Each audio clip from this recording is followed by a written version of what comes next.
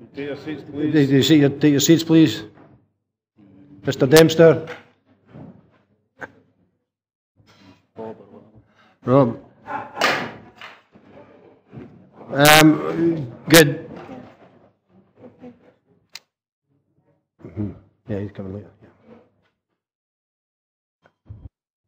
Okay, good morning, members, and welcome to the First Communities Committee of 2020. Just as an advisory, I intend to take an additional urgent item, business at item 18, and that is some urgent works needed on the C1W road in Glenluce. A report will be handed out later in the day, and we can give some time to look at its contents. Okay, so moving on, Claire, could we have the SEDERUNT apologies, please?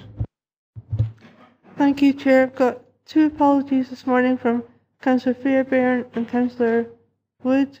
There's a few members not present, and Councillor Giusti, Councillor James, Councillor Wilson. I know Councillor Davidson's coming along later, and Councillor Ingalls is in the building.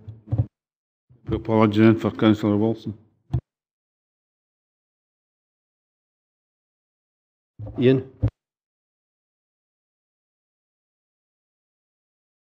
I was waiting for declarations of interest. I was just getting my mic into position. Sorry, declarations of interest. Ian? Yeah, it's item 17, the land at Mill Island, Obiti. I was involved at the very early stages of inquiring on behalf of one of my constituents about this land, and that's been over a period of a few years. I think it would be wise in this case if I do not take part in the discussion, but with your agreement, I'll remain in, because by the time I get out and back in, it'll be over. And I can watch it on TV anyway. I'm happy for you to stay. I'm kind of looking at governance because, yeah, that's happy for you just to stay here. Thanks for letting us know, Ian. Anyone else? No. Move on to item 3, the minute of the meeting, the 10th of December. This is for approval. Happy to move. And I'm happy to second. Okay, agreed. Thank you very much. We'll move on to item 4, which is the licensing of sexual entertainment venues, report by Community Planning and Engagement Manager. The report is to seek the committee's agreement to carry out a consultation exercise on the licensing of sexual entertainment venues in Dumfries and Galloway. The Scottish Government issued guidance on the 28th of March 2019 to assist local authorities with regard to the possible introduction of this new licensing regime, and the Council is legally obliged to have regard to this guidance. I've got Liz here to take any questions. Liz, is there anything that needs to be added to this, or are you happy just to go to questions? Okay, we're ready just to go to questions. Ian? Thank you. On page 31 it shows a mandate, a consultation mandate. The report very carefully explains the reasons behind it, that if we don't adopt a policy that we can't control it. This mandate, will this be going to the public for consultation, and will it be expanded to show the reasons behind the thoughts of introducing such a policy? Yes, the mandate is simply the mechanism to show you how we're planning to do the consultation. But yes, the consultation will explain to people about what exactly is being covered, and there will be a notice which goes out, which sets out the detail and the background to why we would want to be doing that. Okay, thanks. Sorry, I was remiss, Caroline, I forgot to introduce you as well. So you'll know, some of the members won't know you, maybe haven't met you yet. It's Caroline Traynor. Just for clarity for me, this is a consultation to work way down. If we don't get involved in this, then we can't regulate if somebody was to start up. Yeah, is that in simple terms? Yeah. Okay, so that's a yes. Any other questions? John? Thank you, Chair. Caroline, is the working group a national working group? Is it? Yes, it exists as a subgroup of solar, and it doesn't comprise of all the solicitors and all the local authority areas in Scotland, but it is certainly a national working group. And it's met 3 times. I've met that group 3 times, and we're meeting again in March.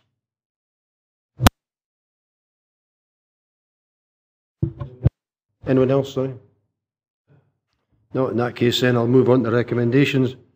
One was to note the background to the requirement to consult set out in the paragraphs 3.1 to 3.6. Happy to note.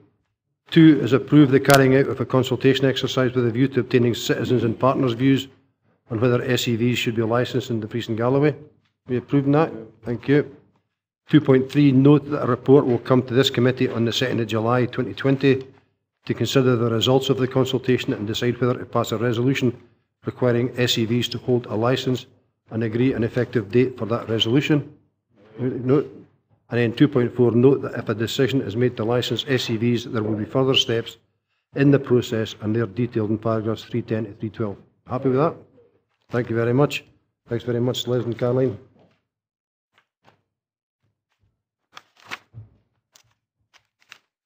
Okay, I'll move on to item number 5. The Public Convenience Services Review. This report by Head of Neighbourhood Services, and it's actually Karen that's there to answer questions.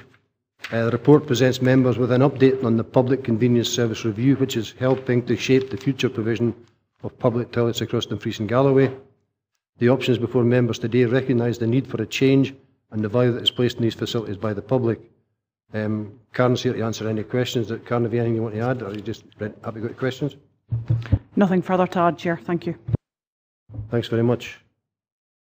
Tracy and then Jim. Thank you, Chair. Well, I'm not sure it's actually for this committee. I've got 1 or 2 questions regarding opening times of some conveniences, so should I perhaps maybe take it up with Karen, out with the committee?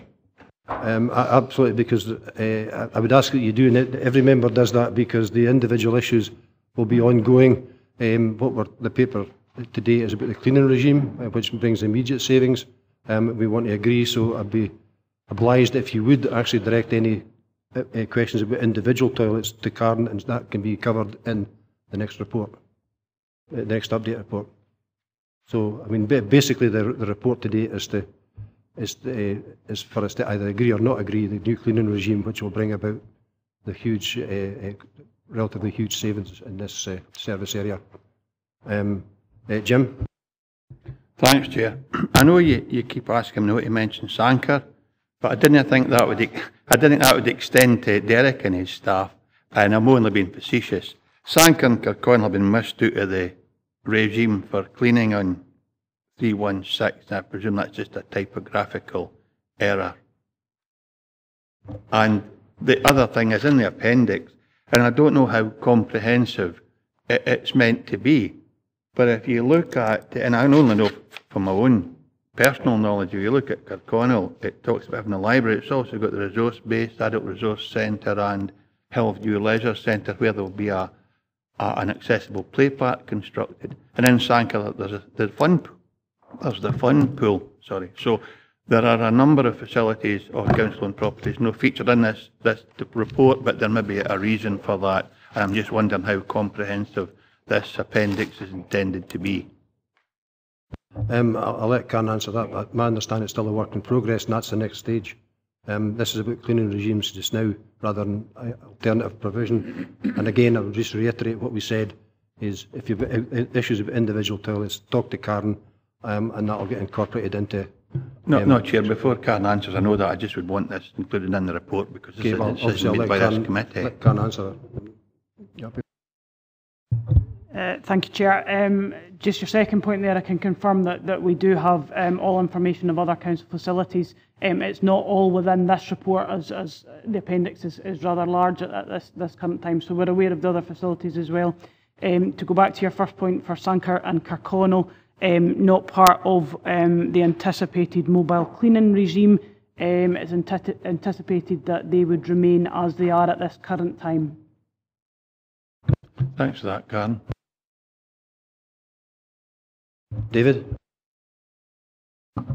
Thank you, Chair, and good morning. The other night I was at a community council, a good community council, that's just been re-elected, and it was thinking of disbanding itself because it couldn't see the point in working with the council anymore. And I raised this idea that I've raised several times within the so-called transformation, that the council would proactively invite community councils or other groups to take over services that we currently offer, and the type of services that we're continually cutting or in some cases completely removing.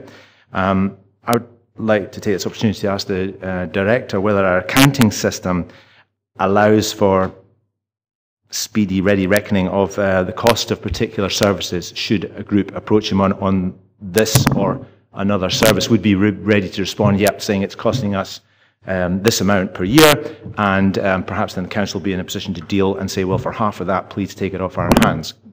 Thank you. Derek. Thank you, Chairman. Thank you, Councillor James. Yes, indeed, the Council is committed to working in that way, and indeed the report gives recognition to a community in Portpatrick who have done exactly that. So therefore, we're quite clear it's a way we wish to work. However, we need to be clear we don't impose these arrangements on a do it or we close it culture. That's clearly not the culture of this council, and this report reflects that. However, we would be ready and are on standby at all times on an active basis to engage communities in that very way of working, and I'd like to see that progress not just with communities but with businesses as well. So certainly welcome the point and reassure you that we would be in a place to respond, and let's hope we can build on the existing arrangements we have on a very small basis to see that grow in the years ahead. Thank you. Okay, David. Yep. Anyone else? Willie? Yeah, Chair, as we're talking about, reconfiguring the service and looking at it different ways, one of the points that was made to me only last week when I was in one of the shops in Stranraer was that there's no public toilets about, and when I pointed out there were at least 2, if not 3, close to hand, the issue there was that we're not signposting people that these are public conveniences. I refer to buildings like the library, the museum, where there are public toilets in there for the use of the public. I think we need to be signposting better so that people know that there are public toilets and they can use them. Willie, I think that's a really good point, and I don't think it'll fall under Karen's portfolio, but it's in the same service, but we can incorporate that as a suggestion and as we take the rest forward, because there's a be update reports coming. This is about the cleaning regime, know about the signpost and everything else, but take your point, it's a very good point, is that people can use the toilets if they can't find them. So Karen can ask you to work with, through the Director, with the relevant people to get some signage up of some description. Will it be in Gaelic as well? Right, okay, we'll leave that for later. Anyone else, any other questions? Sorry, Willie, are you happy with that? Yeah, because that's the way to take it forward. Thank you. Pauline? Thank you, Chair. I think, Karen, it's a great report. Thanks. It's going to save 78,000 odd pounds, then it's sensible. Can I just have confirmation, Karen, about one thing? In one area, we had one female toilet shut over the course of a weekend. I didn't know if it was for cleaning purposes or if that's going to be part and parcel, and if it is, if they're being upgraded or something was wrong with them, if we could just make sure there was a sign up, because we, as women, we queued up and used the men's, which was fine, because I've got a loud voice, but I'm sure there was a reason for it being shut. But if that's going to happen, could we just maybe make sure that the cleaners have got a sign so that people know what's happening or how long it will be shut for? Thanks. Pauline, can you take that up individually, Karen? Yeah, okay. Yeah, thanks. Anyone else? Okay. Before I move to recommendations, I actually think we need to commend this, because this is a tremendous excellent piece of work, which is still ongoing, by the way. They're still at it. They're still working with the local communities and businesses to bring things, make things even better. And the big thing for me is that there's not a single toilet being closed in this, which is what the public said. So we've listened to the public and the excellent work from officers and everyone concerned. So are we ready to agree the implementation of the new cleaning model across Dumfries and Galloway to achieve £78,078 in savings? That's set out in paragraph 39 to 318. Right, thank you. and 2, receive monitoring reports on the Public Convenience Service review as the progress occurs throughout 2021. You happy to agree with that? Thank you very much. Thank you, Karen. We'll move on to item 6, the Homeless Service update.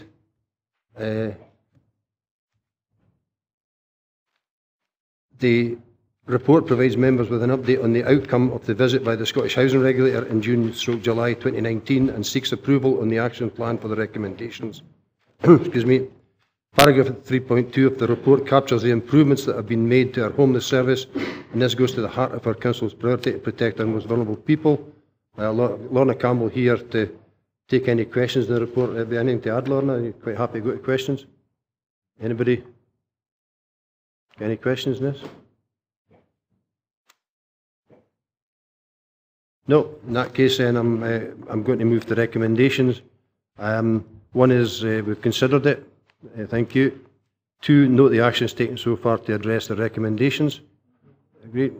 Approve the action plan to address the remaining recommendations. And 2.4, acknowledge the continuing contributions of the housing options and homeless service in meeting the Council's priority of protecting the most vulnerable people. And I think I'd just like to add to that, not in the minute, but that there's no recognition in the current from what there was a few years ago. It's just the improvement's been fantastic, so I think that needs to be recognised, and if you can pass it on to staff director. Yeah, do so. Thank you. Thanks very much, Lorna.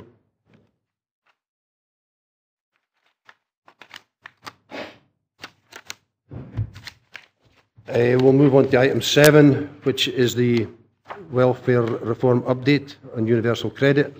The report provides members with an update on the rollout of universal credit, the local impacts and the wider work being undertaken by the Benefits and Welfare team. Paula Doherty is here to take any questions. Paula, have you anything you'd like to add? Okay.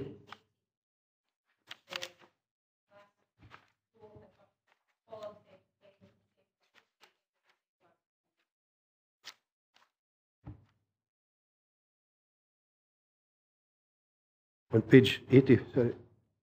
Yeah. All right, yes, yeah, at the end of, not July, yeah. Am I right? Yeah, that's it there. Okay, move to questions. John? Thank you, Chair. The table on page 79, the discretionary housing payments table, is rather concerning.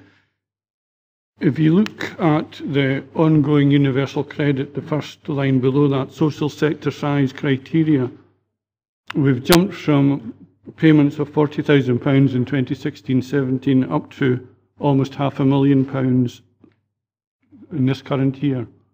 Is that trend continuing? It has to be considered in conjunction with the top line social sector size criteria, which has gone down to 861,000 because customers that are impacted by size criteria are moving away from housing benefit and towards universal credit. So the spend in the universal credit DHPs will go up and the spend in housing benefit DHPs will go down. So what's the net?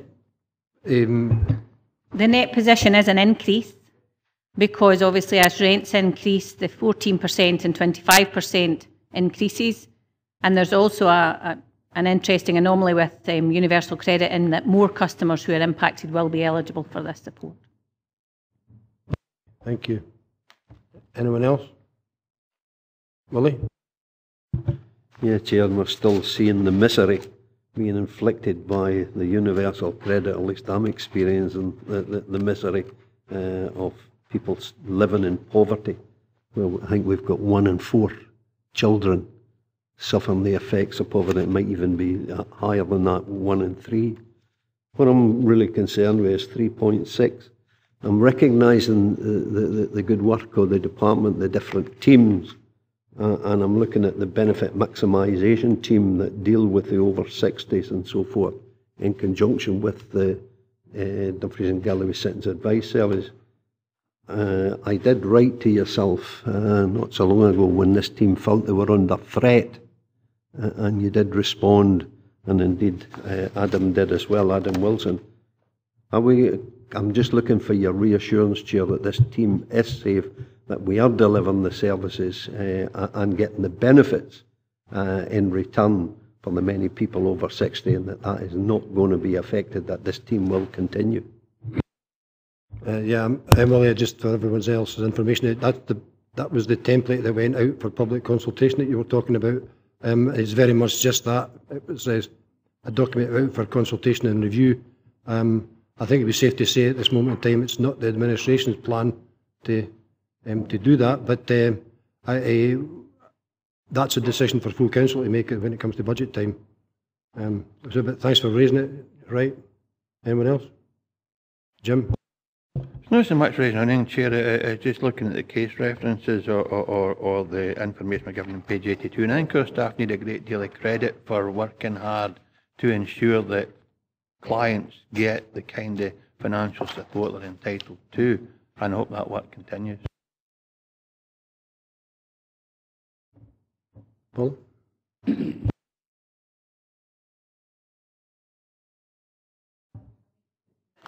Okay, thank you. John and I have been to see the team as well, and did thank them, congratulate them on the work they've been doing as well just before Christmas. And assured them at the time, yeah.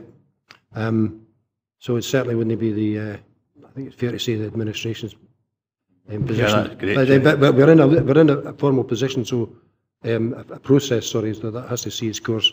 And of course, yeah, it must make a huge difference to these individuals to know that they're getting support and they actually realise the amount of money that their dues reinstated to them. Yeah, no, that's understood, and the message was passed on very clearly. Anyone else? No, in that case, then I'll move on to the. Sorry, Dougie. Sorry. Thanks, Chair. Just very quickly, I just want to thank Paul and our team for the work that they do. The thing about this data is what it doesn't reveal is the people out there who are living on the edge. And I know from first-hand experience working with constituents who've been supported through Laura's team who wouldn't necessarily end up actually receiving any money from the funds, but the support that is provided has helped stabilise families, and I think they should be commended for that. Anyone else? In that case, then we'll move on now to the recommendations, and that's we've been asked to note the ongoing work of the Welfare and Housing Options Team, which has resulted in the prevention of 80 evictions, set out at paragraph 3.3, and at 2.2 here, the work of the Benefit Maximisation Team in relation to a small project to support / encourage applications for severe disability payment, is set out in paragraphs 3.6.1. Happy to note. Thank you very much. Sean. Based on the discussion, could we not also include in that we commend the work as well, rather than just noting it? Yeah, I've no problem with that at all. If you want to, you're happy. I had a recommendation to commend the staff for the work that they're doing, and it's actually in the compassionate way they do it. Is what I think it comes across. So, I'm happy to add that. So, as an extra recommendation, you got that? Okay. Comfy with that, and if you can pass on first hand again through Derek to the staff. So, thank you very much. We'll move on now to item 8. Community Director, elected member engagement, training, consultations, seminars, briefings and visits. The report outlines proposals for elected member engagement with services within the Communities Directorate through a range of training, consultations, seminars, briefings and visits programme for 2020. I'm very encouraged with the proposals of this paper, and it reaffirms the Directorate's commitment to fully engage elected members in the work activities of the Directorate. I'm in no doubt that the programme will help us gain a better insight into the services being delivered and the innovative ways in which the Directorate is embracing transformation. Derek will obviously take any questions and support. Is there anything you want to add at this stage, Derek? No. So I'm happy to go straight to questions. Jim? Just an observation, Chair, and nothing more. I think the way that the director and other directors now engage with the public is commendable, and I think the public actually appreciate that. And I think it's also good that elected members engage with officers. So I don't have a complaint per se, other than to say the EMES system takes away the face-to-face or the one-to-one contact that I think is important with senior managers and staff. I appreciate the way they engage me when I ask them to, and so do the public, and I think it's worthwhile recognising that. Change isn't always best. I don't like EMES, I'm sure you know that. Yeah. It's just it's your audit trail that you did actually do something, Jim. That for me is the big thing. But anyone else? Ian? Just a contrary view to Councillor Dempster. I use EMES a lot, and I think it's very, very worthwhile. But one criticism, there seems to be more and more when we get responses. We get a response that doesn't really give you an end result. They just say it will be added to work record, and this inquiry will close automatically within 10 days. That, I think, I'd normally put it back and say, no, I think that's up to me to say I'm satisfied, and I'll close it in 10 days if I wish to. So I think it's maybe something that could be looked at. Thanks for the observation from Councillor Dempster and the comments from Councillor Blake. Just reassure you that I'm absolutely determined that where elected members are not satisfied, you make that clear, and we are determined to bring about improvements. So please be assured that's the journey we're on. There's a recognition that we have made progress. We're not complacent. However, the more you articulate how the response could have been improved, that will help us on that improvement journey. So it's a very helpful feedback, and we'll build on it. Thank you. Okay. Anyone else? Willie? Yeah, seeing as being raised here, and it's maybe not so much the email system, but just officials or the council replying to emails. Not always getting them in 3 days, and worse when it's not within the 15 days. But it's not just the reply, it's the quality of the reply. And as Ian pointed out, he'll determine when the issue is finished. And I think that's right for members. But it's at times the quality of that response, that there's not any answer in them. It's just it's being dealt with. That's not what I expect as a member when I'm raising pertinent points and points that are affected by our constituents. To you, Chair, reaffirm the point. Thank you, Councillor Scobie, and be assured that where you record the reasons why you're not satisfied, there'll be a learning point on an individual case. We're happy to meet members individually. If there are 2 or 3 responses, for example, we'll deal with these as a collective with you individually. So it's just reassuring you, yes, it's embracing technology, but there is a human side to it, I can assure you, and therefore please let us know if there are a number of inquiries that you feel you want to bring to our attention. Do that as an individual member, and we'll work with you to address these. Sean? Yeah, just a quick question on the community conversations. Like Jimmy, I think they're worth persevering with. I think they will get better. I think they are good, for engaging with the community and also with the elected members being in attendance as well. I think maybe, from my understanding, I don't know if other members feel the same, but I'd like to see the back end of that process. And is it universal that it actually formulates a summary to a report, or is there, I'd like to see what the end product of all that useful information is generated and where it could potentially go. Does it inform decisions at committee? Does it, form other kind of things? So it's really just to kind of get that kind of clarified. You, Chair, thanks. Councillor Marshall, indeed, the community conversations are still in their infancy in relative terms. They're a new concept, and we're all learning as we go along. What's crucial is that we don't just have the conversation, but we record the conversation and we feed that back to the participants, and we're in the process of doing that just now, for example, to the hundreds of people who engaged in the budget position. So it's absolutely essential that we do not just record, we feed back and we learn, and as appropriate, that feedback is then recorded in the appropriate reports that come before committee to ensure that in fact we can demonstrate this is what the public have told us and this is how we've responded. And I think the earlier report on public conveniences is a good example where, quite frankly, the public have made it clear they value the importance of these services, but they do recognise things have to change, so we've therefore incorporated that. So ongoing improvement, however, certainly a recognition that we have made good progress and we need to continue to do so in the months ahead. Okay. David, oh sorry, yeah, sorry, David. Thank you. I think it was in the full council that I asked the officer how much the budget consultation had cost. And the reply was, well, it costs nothing because it's only officers' time. And I'm not sure whether we should be evaluating the equation that way. I'm worried that we sometimes consult too much when it's a very complex issue and we present a very simplistic set of information to the public. And I'm also worried that if we need to be doing this, then councillors are not doing their job. I think, as I understand it, our job is to know what public opinion is. So I think we need to be open to good ideas, and we need to know that if people can send in good ideas at any one point. But I'm not convinced that these consultations are actually value for money, but I haven't been able to find out how much they cost, so I'm not perfectly placed to judge that. Thanks. Do you know anyone else? No. In that case, then, I'm minded to move the recommendations.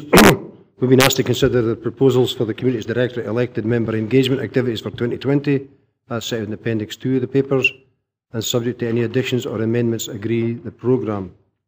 Happy to agree the programme? It doesn't mean we can't add something as we go through the business of the year.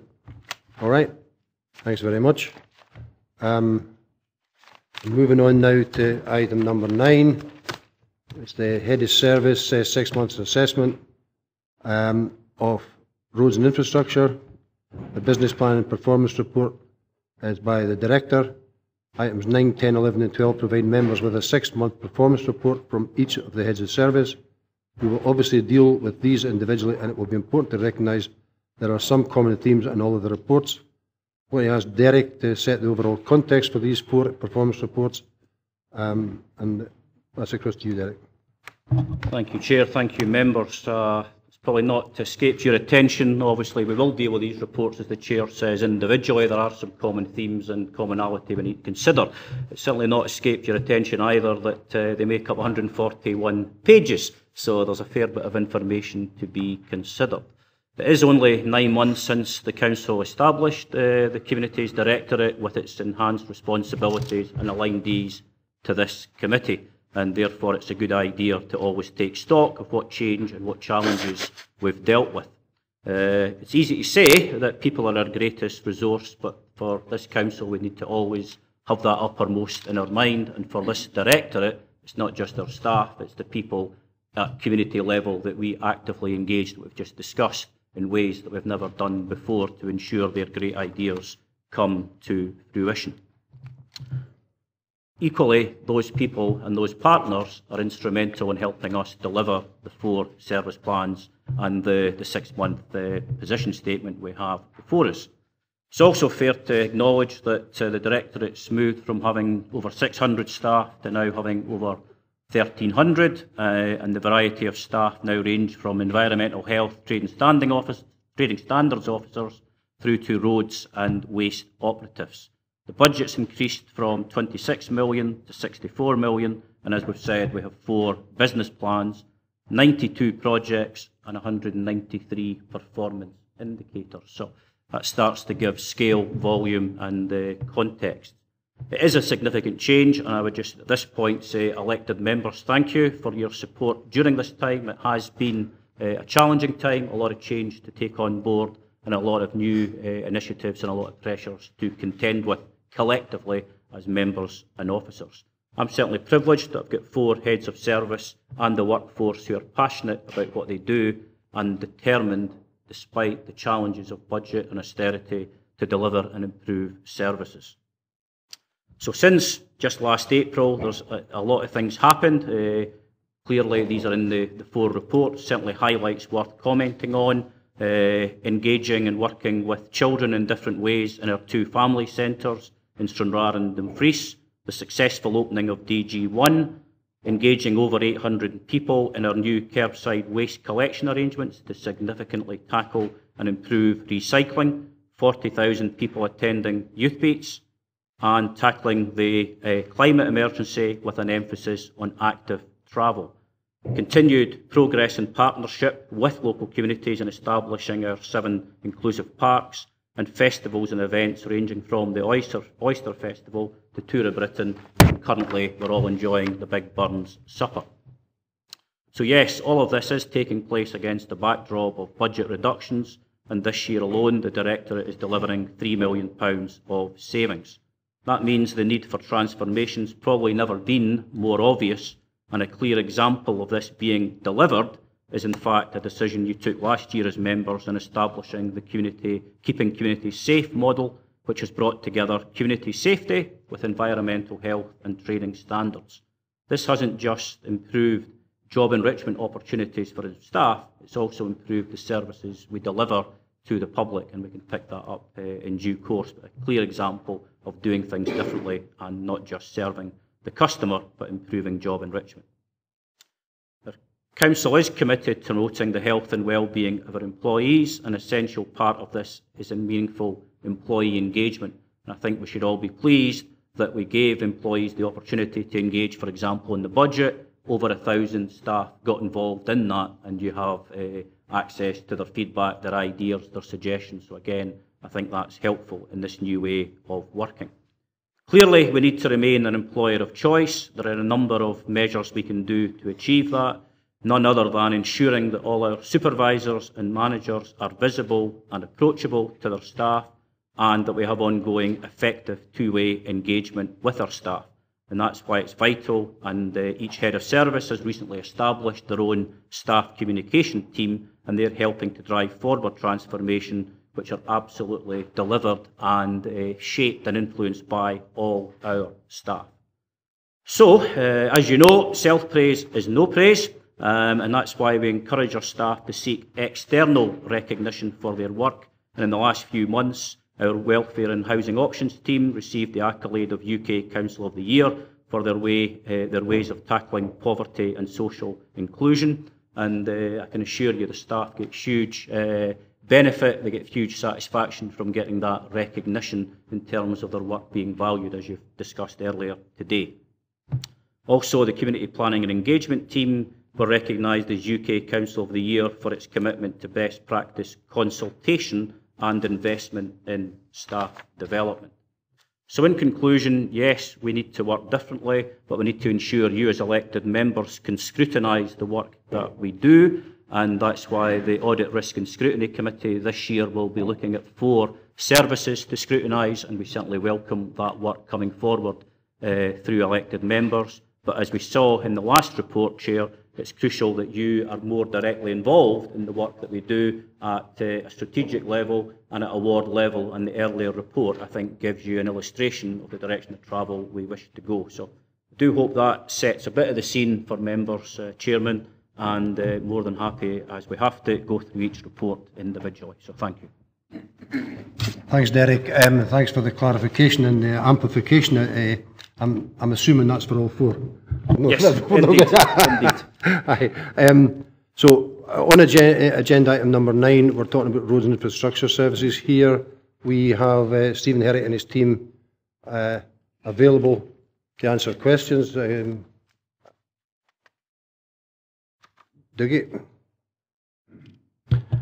Thanks, Chair. I'd like to ask a couple of questions in relation to projects ongoing. At page 94, at 3.10.3, there's reference to the A716 Tramore Road, which we know there was a tragedy and loss of life in that road. And I'd be interested to know what the timescales are for having the new road closure arrangements in place. And the subsequent question is in relation to an email that I sent to Derek the other week following a flooding incident at Glenlee on the 10th of December. And that was really, really close to being a tragedy, but for the actions of local members of the community and emergency services, it could have been a lot worse.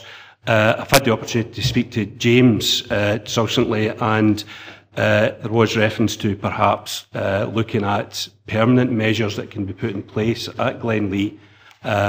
So my question is, will that appear on this 6-monthly report in terms of taking that work forward? Thank you.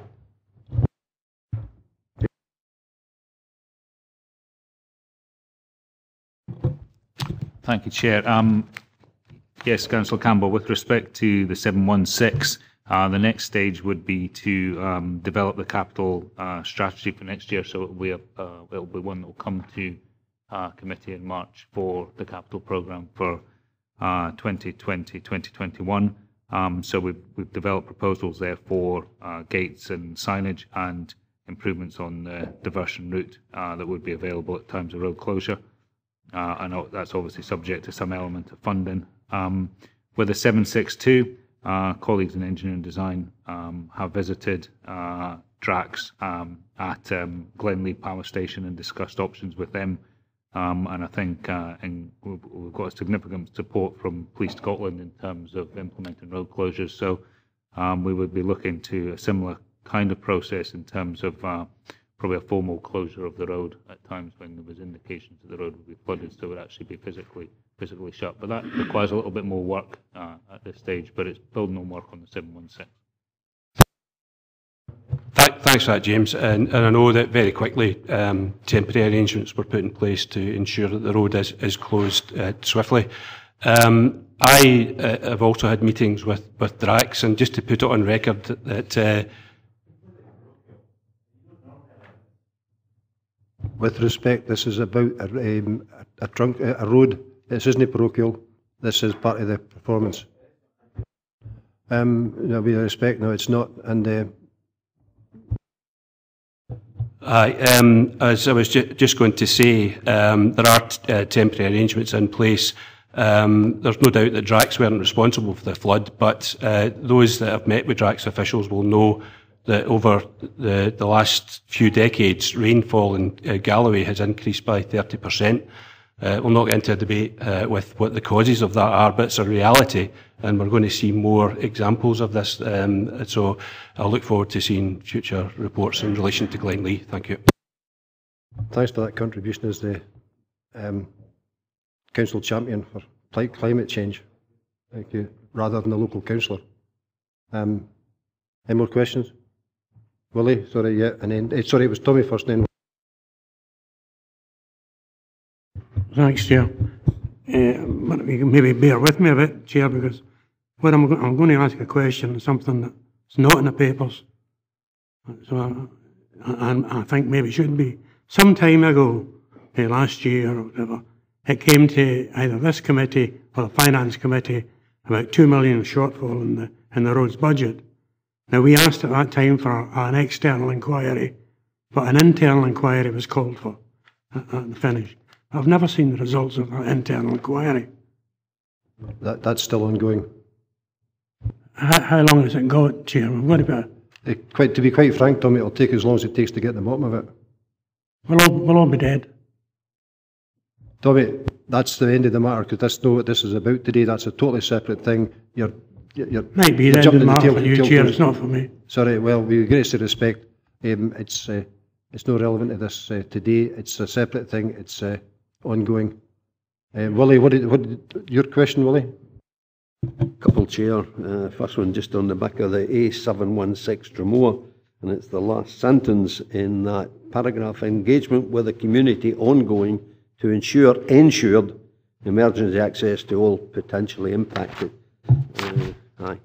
It was just that I did put forward a suggestion. I didn't even make it into a proposal, but a suggestion that perhaps we should be looking at the current road that is being closed or has been agreed to close in inclement weather and heavy tides and waves from the seaside. But I asked, what's the scope to put the road further back into the farmer's field that would then mitigate that potential danger, if you like. And I hope that that is a consideration or being considered, and that we see this in the capital programme that will come in March, as James has indicated. My other point is on 3.9, Chair, and I note contractor appointed for flood mitigation works at Spout Wells. And I would ask, is the work started as it should have been started at the turn of the year, as this committee was told? It's not parochial, Chair, it's just getting clarification. I have written on the point. James? Thanks, Chair. Councillor Scobie, yes, with regards to the question on Stranraer, the contractor has been appointed. The contractor hasn't given us a start date as yet. There was a query with regards to the design of the pipework, which we've clarified now with the suppliers of the pipework, and we will have a start date agreed once we've gone back to the contractor today, and an update will be provided to you in the next day or so on timescales in that regard. I appreciate it's not ideal, but we've awarded a contract to a contractor, and we're somewhat at the mercy of them in agreeing a finalised start date. Willie, do you want back in? Yeah, Chair, there wasn't an answer to my first point on the 716, but nevertheless, and I heard what the Director was saying, and I recognise all his words, but he finished by self-praise is no praise. And this was one that was given by this committee to be treated as an urgent matter. And that was then way back in about October, November time, and we're here now that it's not started, and it was scheduled, in my opinion, for the turn of the year, and I made that point. I think when we're given dates, the people are affected by this, and we should have had made a start, is my opinion. And it does reflect a poor degree of urgency being applied to this. Any comment you can make of that? Because when I responded to you, Willie, I said it'll be done as soon as it can be done, with the urgency that it required that we agreed, but it would be done within the protocols and procedures that we're required to follow. Now, James, have you anything to add to that? Nothing further to we've awarded the contract and we're agreeing a start date with the contractor, and it's within their hands, so to speak. So there we are where we are. I've got David and then John Young. Thank you, Chair. There are many things wrong with the Council, but the expansion of this Director's remit is definitely strengthening the Council, in my opinion. I asked him last time about the scheduling, the possibility of having schedules to roadworks which are publicised so people would know, well, we've got to be patient, but it is coming. And he'd said, yeah, they were working towards that. I would like to see there's a progress update on that. And my second question would refer to the public waste situation. I went to the consultation, and there were 2 other councillors there, but not many members of the public, but the councillors are well informed, as always. And I picked up that inert material might be going to Silith, which seemed a long way to send our inert material. Hopefully we can find something better to do with, particularly since it's inert. And maybe our bin mountain has gone to England and is being used. And if that were the case, then that would be a sort of massive good PR story, which we should get out there. Thank you. Okay, I'm picking 2 questions out of that. One was about publicising to the public the order things were getting done. I know that email comes to councillors about roads and stuff like that. Yeah. Well, in my experience, it's a while since I've opened one, but in my experience, it just said scheduled or programmed. It never had a date in it, and it's the date that's missing. Yeah. Stephen, can we look at that? Yeah. Yep, we'll review the weekly information that's going to elected members just to make sure that there's that accuracy in terms of actual schemes coming forward and the actual timescales. We do have that. We do have forward-looking dates for all things that are in the pipeline, because that would be great news if that's true. In terms of everything that's in the pipeline, what we have is within the capital monitoring reports, we have a list of all the schemes that have taken forward under the capital programme. And that capital programme, we don't set dates against that. That's further subject to applying resources, applying subcontract resources, looking at contracts where that's necessary, and scheduling the works, as well as notification through the Roadworks Register to comply with the new Roads and Streetworks Act. We have to give notification in advance going forward. And it's at that point that we start to nail down the actual start dates for the schemes that we're bringing forward, and that is what will feed into, or what feeds into the updates to elected members for the week ahead on the roadworks.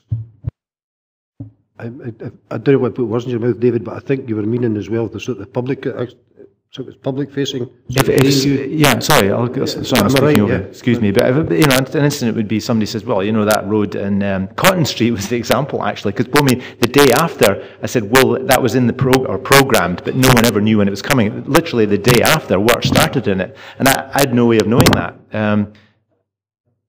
I think your point's actually well made, and I'm wondering how we can best accommodate that information. But because the public need to know it as well, absolutely, because the shopkeepers, everyone, and I know that the department works closely with local businesses. They did a bit near my house quite recently. They came, chapped the door and said, this is what's got to be happening. So it's not all doom and gloom, it's not all bad, but I think you're right, we can improve on it, I think, is the message. John? Well, thank you, Chair. The average number of days lost for the staff are about 50% higher than the target. And I know staff can be absent for a variety of reasons, strains, illnesses, etc. But as the Director said, the Council's going through a time of great change, and change is stressful. Are we content that we're doing enough to monitor the mental health and well-being of the staff in the Council? I'm going to let Derek come in that, because it's a council-wide, it's actually a region-wide issue, not just for every employer. But thanks, Chair. Thanks, Councillor Young. Yeah, I think we do a lot, but we need to do more. We need to do better. We're asking people. I think there was recent evidence across all employees, way beyond the council, that the more we progress technology, people are having to work more, and whether they're measuring that or not, but just on phones at different days, of times of the day, weekends, etc. So there's all sorts of pressures and demands on our employees. The more we work differently, the more we involve people rather than just simply take the judgment of professional officers. That puts additional new ways of working, changes that for some people may be difficult to adjust to. So in the overall terms, it's also important to recognise the demographics of our region. It's reflected in our workforce, and therefore that reflects an ageing workforce, which again have different circumstances that we need to take account of in terms of managing their absence, including responsibilities for carers, as well as the challenges and strains that daily life presents to all of us at different times we have to deal with. So not all illness is necessarily solely directed to the working environment. There are other external factors that influence it. So Council certainly has a charter around well-being of our employees, just like NHS is working with us on social prescription. We are doing the same by promoting active lifestyles. But again, if you work actively, not all council staff are office-based, the vast majority aren't. It's important that we don't just see the solution as being healthy and active in terms of being out and about. There are other ways that we need to work with our employees. So I think we've made good progress. I think the managing absence, the more we make it acceptable that people are open and honest about how they're feeling and some of the stresses they may have, I think that's a good thing, but we then have to accept that might have an adverse impact on our monitoring and the information we receive. In summary, I would far rather we have an honest profile of the absence of our employees, actively monitor it, but be open to the fact that in this modern workforce, the challenge is there for everybody, as it is in wider lifestyle in society. So big issue, full of complexity, no easy answers, but be assured we are trying our best to work at the cutting edge of this in terms of best practice, and we'll continue to monitor it and make sure that members are fully sighted on everything that we're doing. I'd just like to add to that. Andrew and I are on the IJB, and the same's coming across for the NHS, the third and independent sectors. One of the things that I'm particularly concerned about is why we would have a figure. I don't totally understand, because it's almost like we're guessing how many people are going to be off no well. I'd be much happier seeing a retrospective figure telling us what the figure actually was, right? And then that would give us a better idea. And also, if it really reflected everything in that person's life, right? Not just their work. Well, we've got a definite bit under the Richard's team working with health colleagues to just enrich everybody's life and make it better. And we can actually see it also ties in with the extra admissions to hospital. Okay, so there's a much bigger picture here, rather than you can shake your head, David, but that's the facts. Yeah. You clearly didn't agree with it, but that's your right to disagree. Okay, so anyone else? No. In that case, we'll go to the recommendations. We've been asked to review the 6-month summary of performance for the Roads and Infrastructure Service business plan for 1st of April 19 to 30th September 19, which includes the performance information on health and safety and the management of the risks within the Service Risk Register. It's Appendix 1. We've reviewed that. 2.2, to scrutinise the exception reporting and consider whether the actions proposed are adequate to improve performance in future monitoring of areas which have not met the target. Appendix 2. So we've done that, and then agree the proposed amendments to current business plan measures that are set out in Appendix 3. So we're happy with that. Thanks very much. Thanks, team. We'll move on to item number 10. So it's the Head of Service 6-month assessment, 1st of April 19 to 30th September 19 of Safe and Healthy Communities Service business plan, and performance report by the Director Communities. Again, it's Richard here. The report is to present members with the 6-month assessment of the progress on the delivery of the Safe and Healthy Communities Service business plan. The report also provides more detailed information on health and safety performance. Richard is here to take any questions. And I'm assuming, Derek, we don't need Derek set the preamble for everyone at the start of these reviews. So I'm ready to go straight to, Jim. Thanks, Chair. A couple on page 126, 3.10.2. I had occasion to speak to Mark Malloy about youth work in my area, and in particular disappointed to learn that Mark and his team put in a significant amount of work to try and provide activities, and in some cases not one young person signed up. So this is no reflection on the work that our staff do, it's an observation on how our young people engage with our staff, and whether there's a failing particularly in my ward or the type of activities that were arranged, I don't know. But Mark put in, and his team put in a significant amount of work, and no one appeared to be interested. So I would suggest he should maybe focus his activities elsewhere if folk are not interested, but I'd be interested in a personal level to know why there was such a lack of interest, because I would have thought that the fact that our staff put in an amount of work that somebody would have been interested enough to explore the opportunities. But again, absolutely no reflection on our staff, it's just an observation. The other thing is 3.11.3 on the same page, and I'm really exercised about this, and that's challenging given my shape that I'm exercised about anything. But dog fouling, we have earned some income on 26 dog fouling tickets. You'd get that in my high street in a day. And there is a serious public issue or public concern about dog fouling. And the point I want to make here is, and again, this is praise, if you like, for the council. We have a member of staff committed to installing CCTV systems in some of the communities across the region. They're up and working. The team member or the officer responsible tells me the quality is very good. I've approached the police and they refuse to view the images to issue fixed penalty tickets to the offenders. So we have a situation where this council has spent significant amounts of money at the request of the police to install CCTV, and then the police refuse to go and view it to identify the culprits and prosecute them.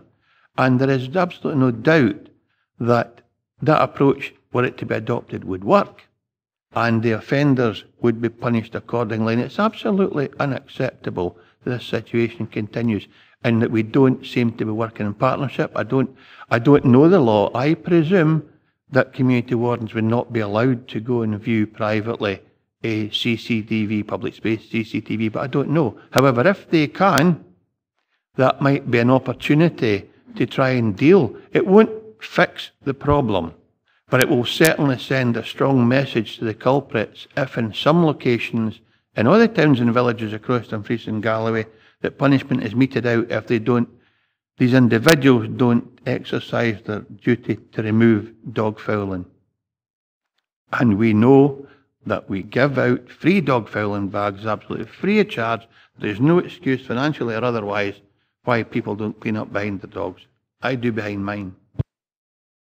Okay, before I let Richard in, one of the things, your suggestions there, in actual fact, it's resonating with me, is that members don't really know what the fixed penalty regimes are and what the different things that people can do. And I'm actually wondering if that's something could be added to that programme we agreed earlier, and so we can advise councillors better on what our team can actually do, right? Or whether it has to be a Police Scotland matter, which, with the greatest respect, Jim, I can't do much about, rather than lobby. Right, so that's another issue again. And when you talk about my high street, I'm assuming you mean all the high streets in your ward. Yes, I just I just happen to live in the high street and I see it, but no, it's a common theme. Yeah. I attend a lot of community councils, and that's a common theme amongst community council members, is dog fouling. And you know, you have it around schools and school playgrounds and public places, and it's not an occasional thing. We've got it. It's a routine. Yeah, absolutely. We've got the message. It was, Richard, can you pick some of that up, yeah? Not literally, Chair. Thank you, Chair. Thank you for the comments, Councillor Dempster. Certainly, in terms of the youth work comment, to start off with, the activities, services, the target intervention programmes that Mark's team very successfully deliver across the region are very much targeted around the 10,000 Voices exercise we did around young people and what young people wanted in terms of their respective areas. Obviously, a lot of that work is aligned with the anti-poverty agenda and some of the other early intervention programmes that we're delivering. I'll speak to Mark and the team, and we'll look at the specific area as mentioned and pick that up with you out with the meeting, if I may, Councillor Dempster. In regard to the dog fouling issue, I think that as a consequence of the Keeping Communities Safe review that the Director referred to in his introduction, we will see an increase in presence across the whole of the region as a consequence of this integrated Keeping Communities Safe function that will be rolled out starting next month. We've now completed all of the recent recruitment exercises in regard to that. One of the other areas that is about to transfer to that team is CCTV and the links to CCTV and how we utilise that as a means of supporting the activities and the functions that the Keeping Communities Safe team, and that's the protection team, which includes training standards, environmental health, licensing standards officers and private registered landlords, as well as community safety and resilience, will use to enable us to target these types of activities and issues. Very important for us, indeed, at page 151 of the report, members will have noticed the incident of violence in regard to members of the team, and that specifically was, would you believe, an issue in regard to community safety team challenging a member of the public around dog fouling. So it's certainly high on our agenda, and I'll certainly take on board that and feedback through yourselves, and certainly pick up the issue of the elected member seminar, Chair. That's a very good suggestion and one I'd be delighted to take up. Just Jim, before I let you back in, actually I'm thinking that might be better, like an aid memoir or something to come out, because it would be a fair bit of expense, something that could actually be emailed out to everybody. Yeah.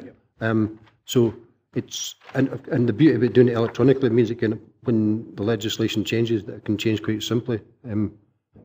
Jim, you wanted back in? Just briefly, Chair, I will speak to Richard offline, but just to say that Mark and his team do a tremendous job. And in fact, what I wanted to say was, so did the community service team, the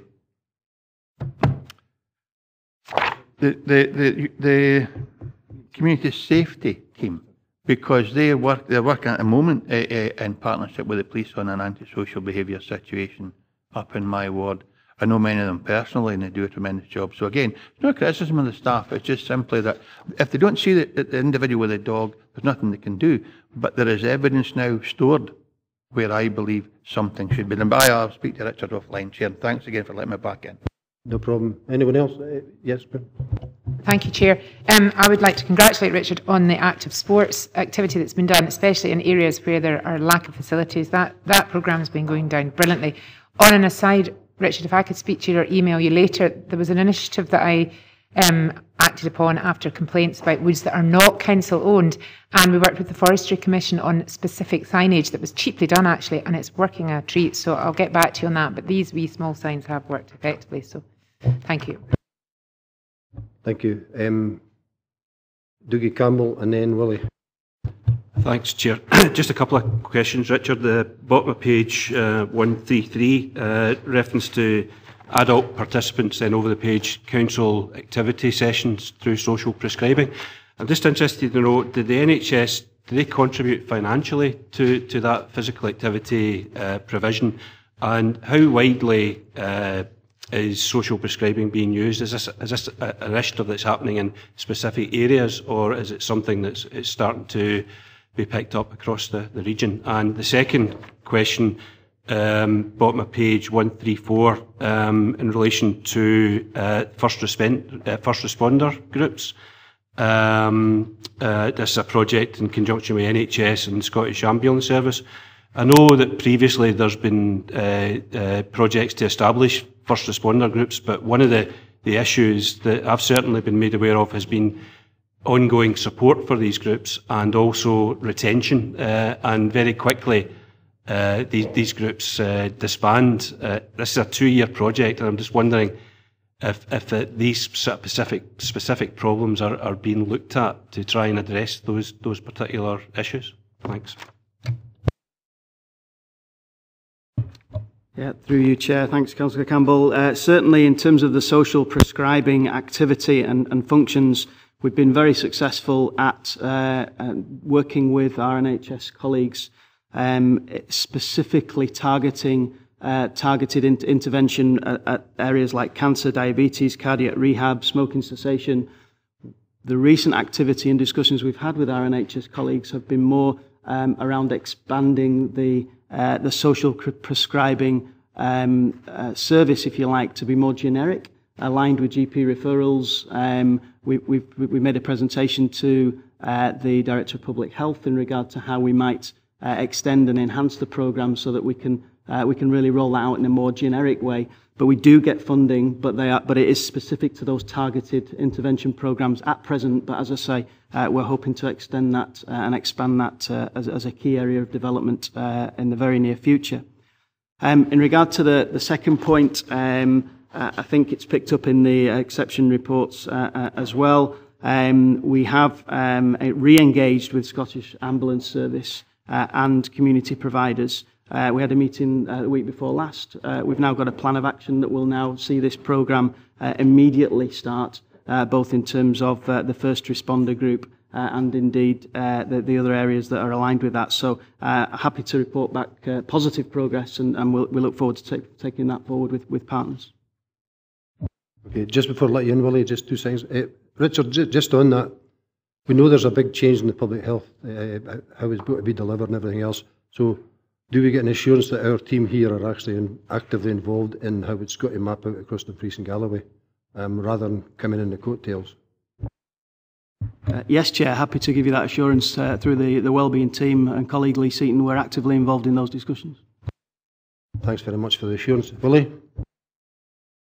Yeah, Chair, I know in the report that there are only 2 that are marked down as, given rise for concern, alert, and so forth. One is on the freedom of information responses, in not meeting the target date. But the other one gives me rise for concern. It will come as no surprise to Richard when I raise this, and it's to the average number of days lost per all other local government employees through sickness, absence, non-teacher in brackets on page 139. And really, this is reported, or has been reported, to the Joint Safety Committee and then to Audit and Risk. But from there, it doesn't seem to have a common thread. The reason I'm raising this is more to do with the cause and effect, and perhaps to what Derek said earlier, in the number of employees that are reduced, where we're asking people to do more, if you like, with less in the service, and a lot down to, that has been reported to the Joint Safety Committee on stress and stress levels. It's really the cause and effect, so that we get an understanding of not just reporting that it's above or almost double the target set, but also what the cause and effect is on these people having to go off on long-term absence and longer than the period as stated there. We see a figure, but we don't see the cause and effect. I would like to see it as a common thread throughout all the committees, so that we get an understanding. Before you come in, Richard, your point's well made, Willie, but we went through that in great detail in the one before. So rather than going through the whole thing again, Richard, can you kind of give Willie a summary of where we are, rather than going through the whole shooting match, and we can discuss it outside, or you can discuss it with the team later, Willie. Okay? Yeah, thank you, Chair. Just in addition to the Director's comments previously, I think we talked about the staff communications team and the establishment of separate staff communications teams in each and every area of the Directorate.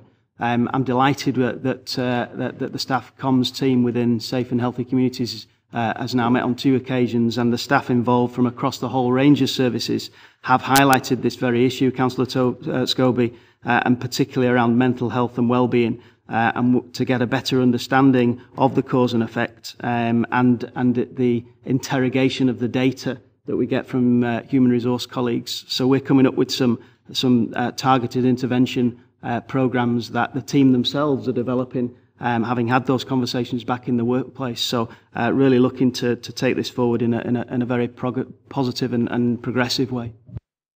Just to summarise, Willie, as well, what we talked when you obviously had other business for a wee while, was to look at if the person was prepared to do so, look in the whole, look at all their circumstances, because it might not always necessarily be their work might necessarily not necessarily be the stressor. It might be a combination of work and personal or whatever, or health, whatever it might be.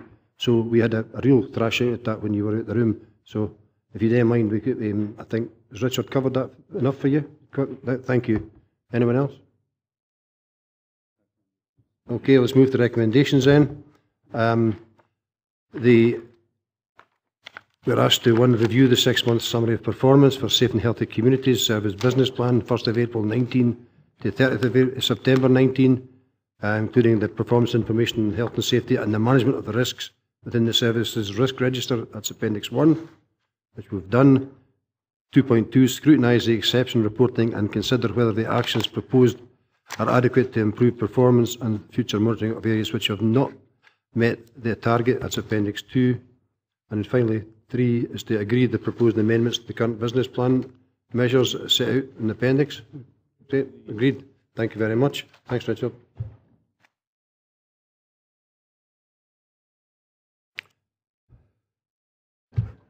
Okay, we move on to item number 11, Heads of Service 6-month assessment, 1st April 19 to 30 September 19 of Neighbourhood Services and Community Planning and Engagement Services. The business plan 19 to 23 performance report by the Director. We've got Harry and Liz here as well to answer questions. The reports to present members with the 6-month assessment of the progress on the delivery of the Neighbourhood Services and Community Planning Engagement Business Plan. The report also provides more detailed information on health and safety performance. And I'm minded to go straight to questions. David. Go on, and I'll help you out.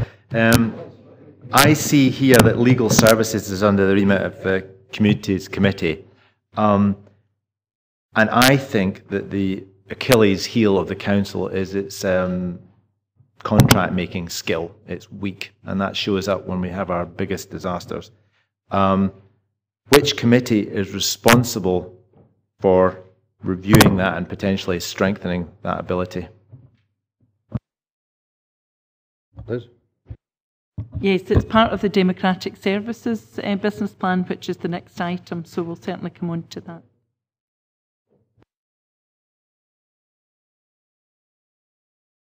Thanks, Chair. I've one or two questions or observations, call them what you will. I had an issue or a question posed to me a few weeks ago, and it's about, well, it's on 3.8.2 on page 160, the major events and festival strategy. I absolutely support what we're doing, and that's right. But I had an inquiry about what do we do about other, what this individual described as a very successful event, which is the South West Coastal 300 route. And if you talk about the Northeast 500, it's awash with tourists because they have a drive to go and do a 500-mile route in their motorcycle or car or bicycle. And it puts a major a financial contribution to the local economy. And this Southwest 300 stretches from Langham right up through Stranraer and into my ward. So there's a real incentive there to ensure that something like that gets supported. And the question was, how is that supported? And I might get that answer offline. I just raise it here for you, Chair, for your information. The other thing is on page... Oh, okay. Yeah, I mean, certainly that type of marketing initiative, I guess, which is probably more what you could class it as than a specific event, but nonetheless, collaboration, good practice, potential sources of funding to support that type of thing is exactly what's included in the overall events and festival strategy. So if there's a contact, Jim, offline, quite happy to provide that advice. That's brilliant, Harry. Thanks very much. Next question, Chair, is on page 169, and it's introduced a new clean D&G initiative with communities to improve street cleaning, including a renewed focus on getting basic maintenance correct, from weed-free paths to better maintenance of bus shelters. Observation first. I was attended 2 different community councils last week, and in both of them, the council was complimented on the street cleaning regime that's currently in place, and the comment was, what a difference, and it's great to see that our staff are out there doing high-profile work within the communities. But my question is about the maintenance of bus shelters. Some of them are an absolute disgrace. They are green, they're graffitied, they're dirty. And Swestrans at one time had a £10,000 budget to fund or pay us to clean these bus shelters. I don't know where that is now, but I do think that it's quite right to be reflected in this report that it's something that has to be addressed, because clearly it's important to the local communities that the bus shelters and the street furniture, as it's known, is in a reasonable state of repair through especially towns and villages. And currently in some cases it's no. I've had to ask criminal justice to go and clean one in my ward because it's so bad, and there isn't apparently a scheme or a methodology currently in place or a regime for cleaning bus shelters. I've only one more, Chair, if you want to allow me to do that, and then Harry can maybe deal with them all. It's about our work in the contingency plan and the monuments and cemeteries identified as posing significant risk will be made safe through lowering or laying flat. Absolutely right. The only plea I would make is that we might put it with the right and facing up in case members of the family at some stage come looking for their memorial stones, because currently they're laid down in whatever position they fall or they're inclining on. So if we're doing that, can we try and make sure that the text or the inscription is face up? Yeah, that's fairly easy to sort, isn't it? Yeah. And that's part of the rolling programme we've got into make the graveyard safer. Yeah.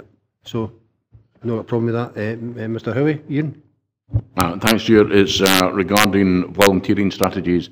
Concerns been raised by community councils. You go to that any efforts that they're making regarding some issues under community resilience, they're learning that they're perhaps not covered by the council's insurance.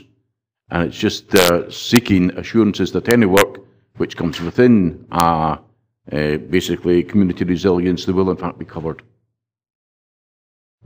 So I'm assuming you mean now self-gritting and stuff like that, yeah? Right, self-gritting, litter picks, and the other was doing pathway clearance. I'm kind of looking at Harry and Liz. I'm not sure if that's their portfolio. It might be. Certainly we do provide advice to community councils about their public liability insurance, and when they are undertaking a particular piece of work with the street scene operatives, there is certainly a conversation about making sure that the right insurances and arrangements are in place. For example, making sure that they've had the correct training in any equipment that we provide them with. Harry, we can probably pick this up offline because this is a region-wide issue. I appreciate it's been very locally raised with you.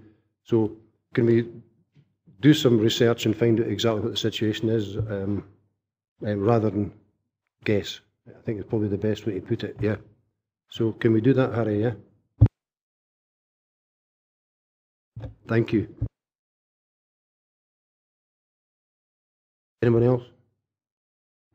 No. In that case, we'll move to recommendations. 2.1, again, is review the 6-month summary of performance of the Neighbourhood Services and Community Planning and Engagement Service business plan for the period 1st of April 19 to the 30th of September 19. Includes the performance information on health and safety and the management of the risks within the services risk register, Appendix 1. 2.2, scrutinise the exception reporting and consider whether the actions are adequate. That's Appendix 2, and then agree the proposed amendments to the current business plan measures which are set out in Appendix 3. Have you agreed? Thank you very much. Thanks, Harry. Thanks, Liz.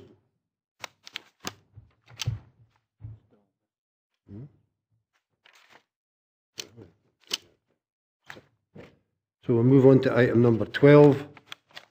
It's still Liz and I see Richard's with her. Heads of Service 6-month assessment, Democratic Services and Communities Business Management Business Plan 2019-2023 performance. Report is to present members with the 6-month assessment of the progress on the delivery of the Democratic Services and the Communities Business Management.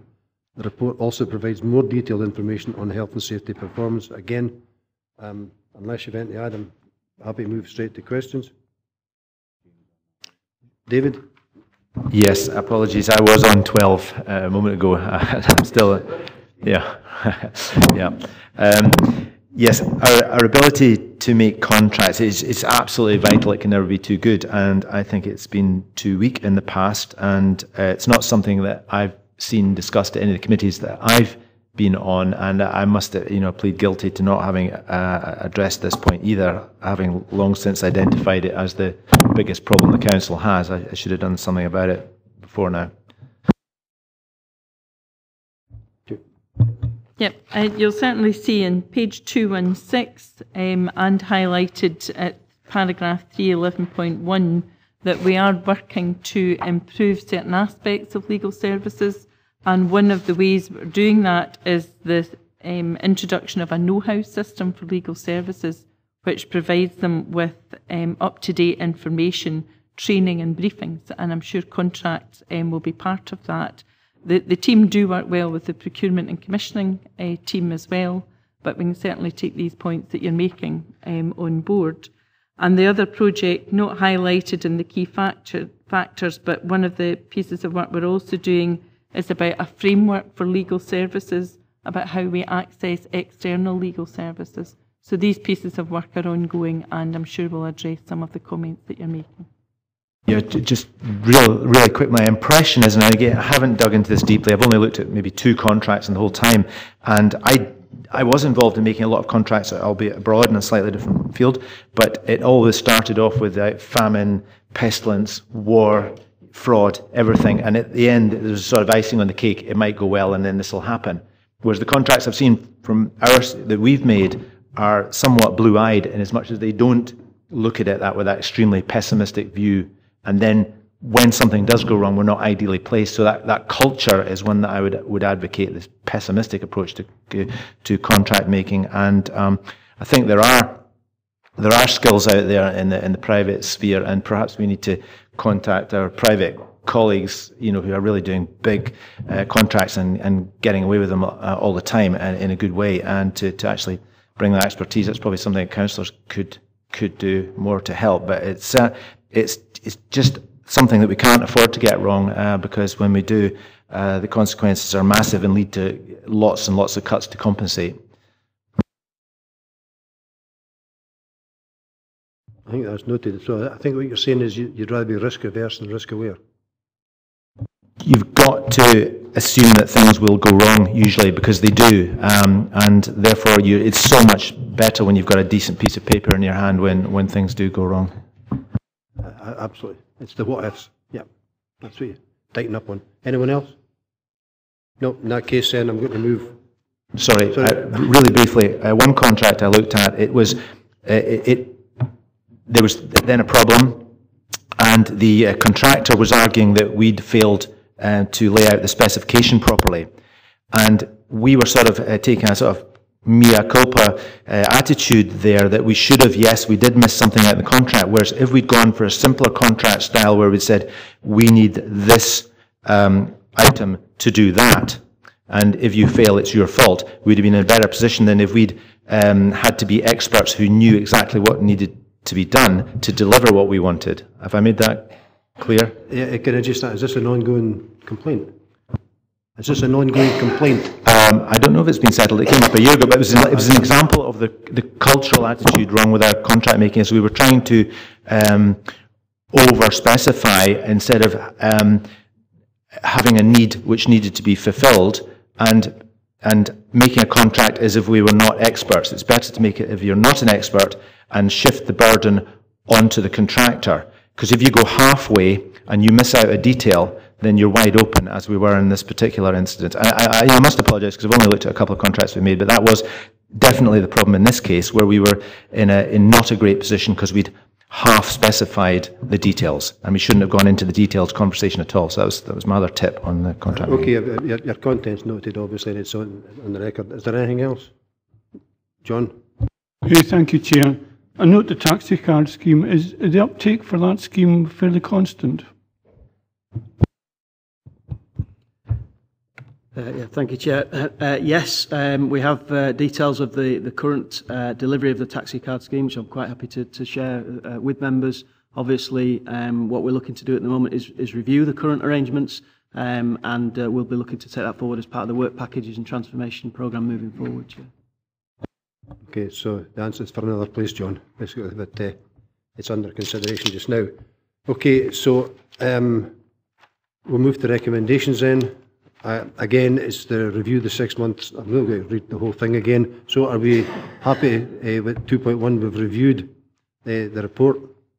2.2, we've scrutinised the exception and considered the actions proposed are adequate. And then 3, are we agreeing the proposed amendments to the current business plan measures? Agreed? Thank you very much. Thanks very much, folks. Moving on to item number 13. It's the report updates members on the priority status given to Dumfries and Galloway by Tennis Scotland and Sport Scotland in regard to transforming Scottish Indoor Tennis Fund.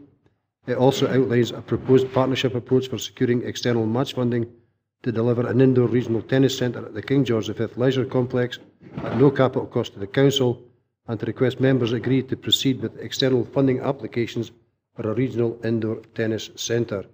I've got Richard and Lee Seaton here to answer any questions. Is there any update we've got? Nothing to add to the report, Chair. Happy to take questions. Okay. Sean?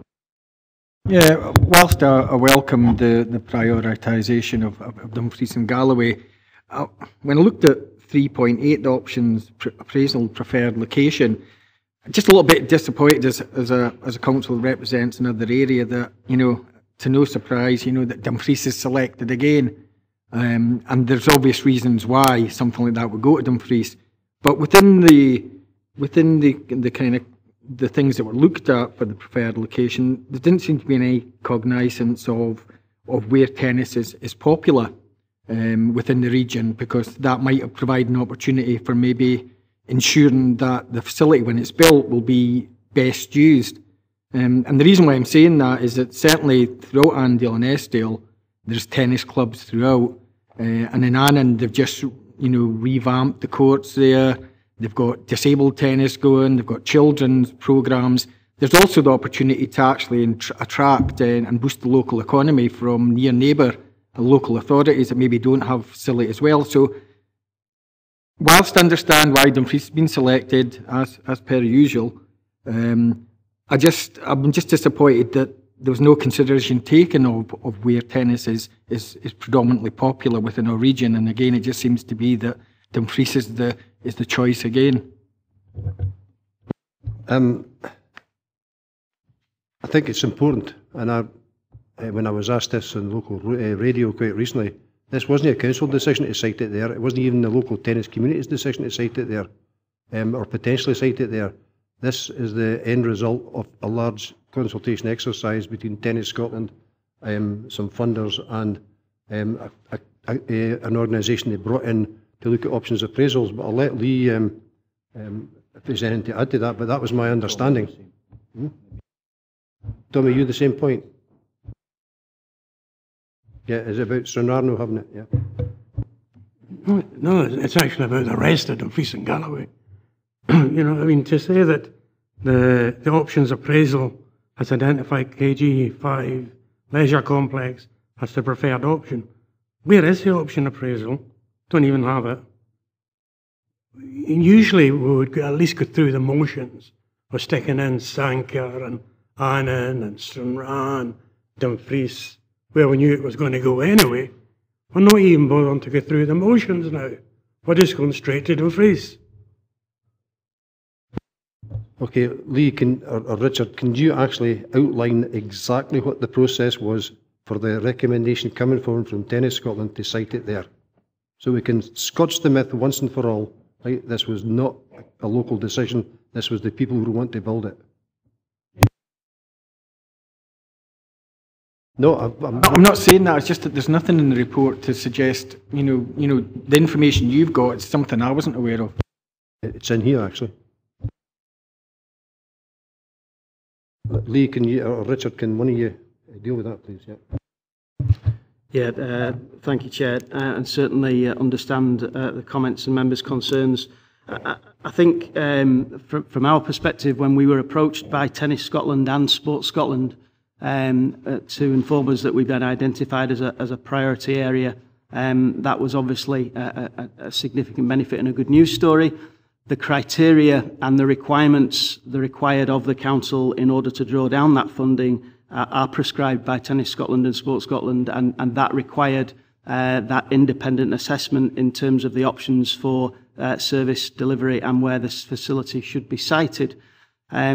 We did certainly engage with all of the tennis community across the region as part of the tennis development group. We obviously provided information to ECOS, the company who undertook that survey, on behalf of Tennis Scotland and Sports Scotland, of the range of activities, services and facilities that we've got specific to tennis across Dumfries and Galloway. And it was very much their requirement and recommendation that catchment area, population, transport links and educational impact would be better served in the investment in Dumfries. However, I must stress, members, that we see this as a regional tennis indoor centre, and we will be doing all we can to work with the Development Initiative and colleagues and service delivery partners across the region to make sure that the usage is maximised by tennis players throughout Dumfries and Galloway. It will not just be a Dumfries facility. Thanks very much. It's at 3.8 in the report, Sean. Yeah, you got it. Yeah, Jim, you want in? Come back, Chair. Yeah, I've been given that further information, but that basically doesn't tell you, how the decision was formed. Okay, Jim, do you want it as well? Thanks, Chair. I just to say that, I accept the report and that's absolutely fine. But it might be useful at some time in the future if members were to receive a report on what type of facilities are actually located in different towns and villages across the region, just to see if there's a gap and how that gap might be addressed. I don't want to be parochial today. Richard knows about it anyway, but I've had my plenty of chances for being parochial earlier today, but that we should, though, be aware as elected members where the gaps are, and then there'd be an opportunity to maybe look at how we might address that. So nothing to do with this report, it's absolutely fine, but in future we could maybe get a report on where are the different types of, because as far as I understand it, there are 12 all-weather pitches in Dumfries, and there's none where I live, but that's just maybe no unusual across the region. No all-weather tennis pitches, tennis courts, Jim. It's tennis we're talking about today. Ian? It's no longer required. I've actually read it in the report myself. Thank you. Thanks very much. So we're ready to move to Tommy. Very briefly, Chair, I'd just like to ask that in future, when options appraisals are being done on any items, that we're informed that they're taking place and at least have the opportunity to input to them. I would normally I would say 100% agree with that, but the options appraisal, with actual fact, was for Tennis Scotland, and wasn't there a council options appraisal, if I'm right? Can you just double check with that, Lee? Is that the case? Yeah. So it wasn't our. If Tennis Scotland want to keep the council in the dark, then, or at least the elected members. Yeah, well, that's a comment, Tommy, but I, for one, would welcome the investment and the trust they're putting in us. And I find it really quite despairing that we've got a chance here, and we're quibbling about it. So, Sean, no, I'm not talking about you. Right? Yeah, certainly, no. This is great news. I'm not quibbling about anything. I'm just saying that when I looked at the information on the report, it wasn't clear. There's been an explanation, and there probably has been an opportunity for clubs across the D&G to feed in, but there's not enough there for me to kind of say, well, I would expected more rather than just the options that's been outlined. I thought they would have taken consideration where, location, etc. And as Tommy says, sometimes when they're doing that, it could be that we're made aware that there's an options appraisal before a decision is taken, and then we can see, and if we want to input, we can input. It's just about kind of open transparency of it all at times. Believe it or not, I'm actually on Tommy's side here, because if I was an outside body wanting to get support in the Dumfries and Galloway, the first place I would come would be the local councillors. Right, but it's there, so we are where we are here. Are we ready to move on to the recommendations, yeah? Right, okay, thanks. Okay, so one, we're asked to note that Tennis Scotland and Sports Scotland have identified the Dumfries and Galloway as one of 6 priority areas for investment through transforming Scottish Indoor Tennis Fund. That an independent options appraisal has identified King George V Leisure Complex as the preferred location for a regional indoor tennis centre. And 2.2, agree to the development of a regional indoor tennis centre at King George V Leisure Complex at no capital cost to the council, subject to receipt of external funding and the proper tender processes. Set out paragraphs 316 to 317. Agreed? Thank you. Right, we'll move on. Thanks very much, Lee, Richard. Item 14, Coast to Coast Closed Road Rally on the 25th of July 2020. Report is to consider an application from the Markers Car Club Limited to hold a closed road car rally on roads in the West region on the 25th of July. I've got Graham here to take any questions along, obviously, with head of service. So, are we any need to add to this, Graham, or any update? Yeah, just to update the 3.4. The permit for the event has now been issued by Motorsport UK, and the application for the motorsport order was received at the end of last week. Thanks very much. So, John? Thank you, Chair. I very much welcome the economic uplift this event will give to the west of the region in particular. However, could you fully explain what impact it will have on the various different classes of roads? Will, for instance, the A75 or A77 be closed at any time to normal traffic? Yeah, unfortunately, I think the way the papers have come out, the route's perhaps not totally clear, but basically the idea is that the starting point will be in Stranraer, but it'll be under normal road conditions until they get up towards the Cairnryan area, and then that is a section of road from there round towards New Luce that will be closed. So there are 3 individual sections of road, but they use other bits of the road obviously to travel in between these. It will have no impact on those other than additional traffic.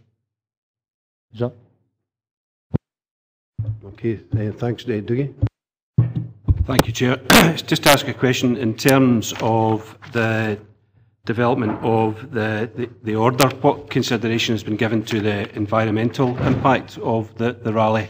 Has this been looked at, and will there be any references to that in the order when it's published? We will have a look into that, yes, as part of the process, yeah. Nothing as yet. Okay, thanks. So just for clarity, so that's things like the grass verges and stuff like that. Is that kind of what you're meaning, Dougie? I'm not meaning that all the vehicles should be electric in the rally, although that would maybe quite interesting. But yeah, just the sort of things that kind of go amiss in terms of the impact on verges. There's also issues around noise and inconvenience to local landowners and communities. I can clarify further than yes, we've already been in discussion with those, and we're obviously in discussion with legal services regarding that. And at the moment, the proposal is to potentially look at some sort of bond to make sure that if there is any damage, then we have got a means of recouping it. But the organisers assure us there will be very limited damage. But we will be looking into that further during the whole process. Just come back to you, just to say it's really important, you know, that everything that we involved in developing is looked at through the lens of climate change, and I'm sure there will be additional things that may be identified, and I'd be happy to assist if I can.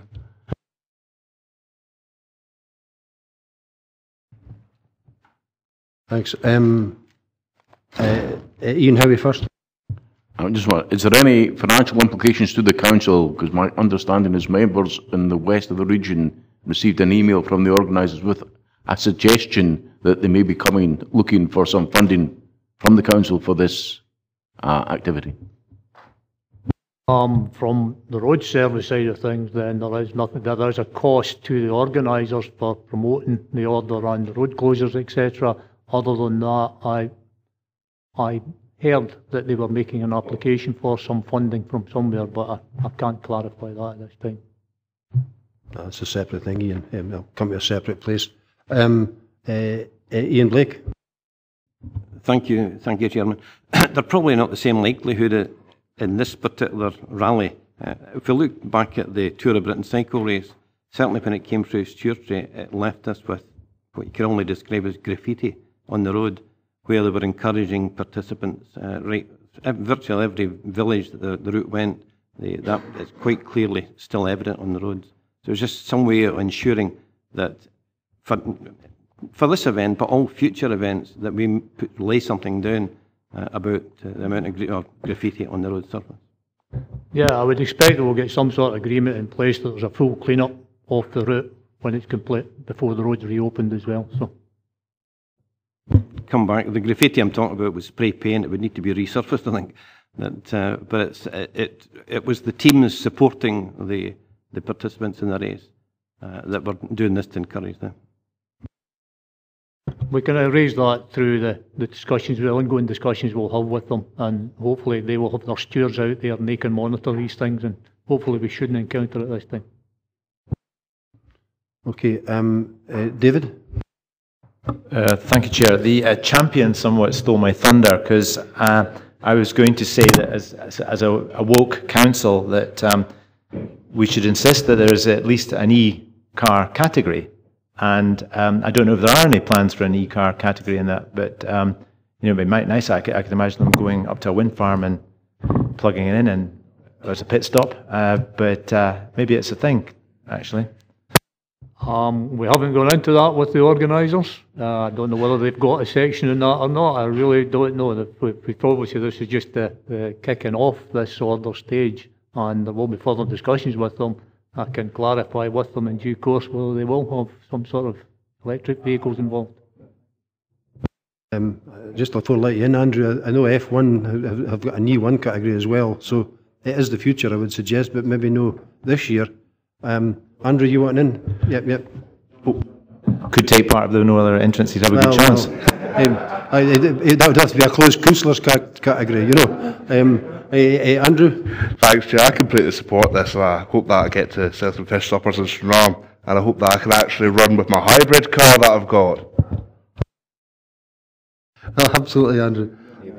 Sorry? David, you want?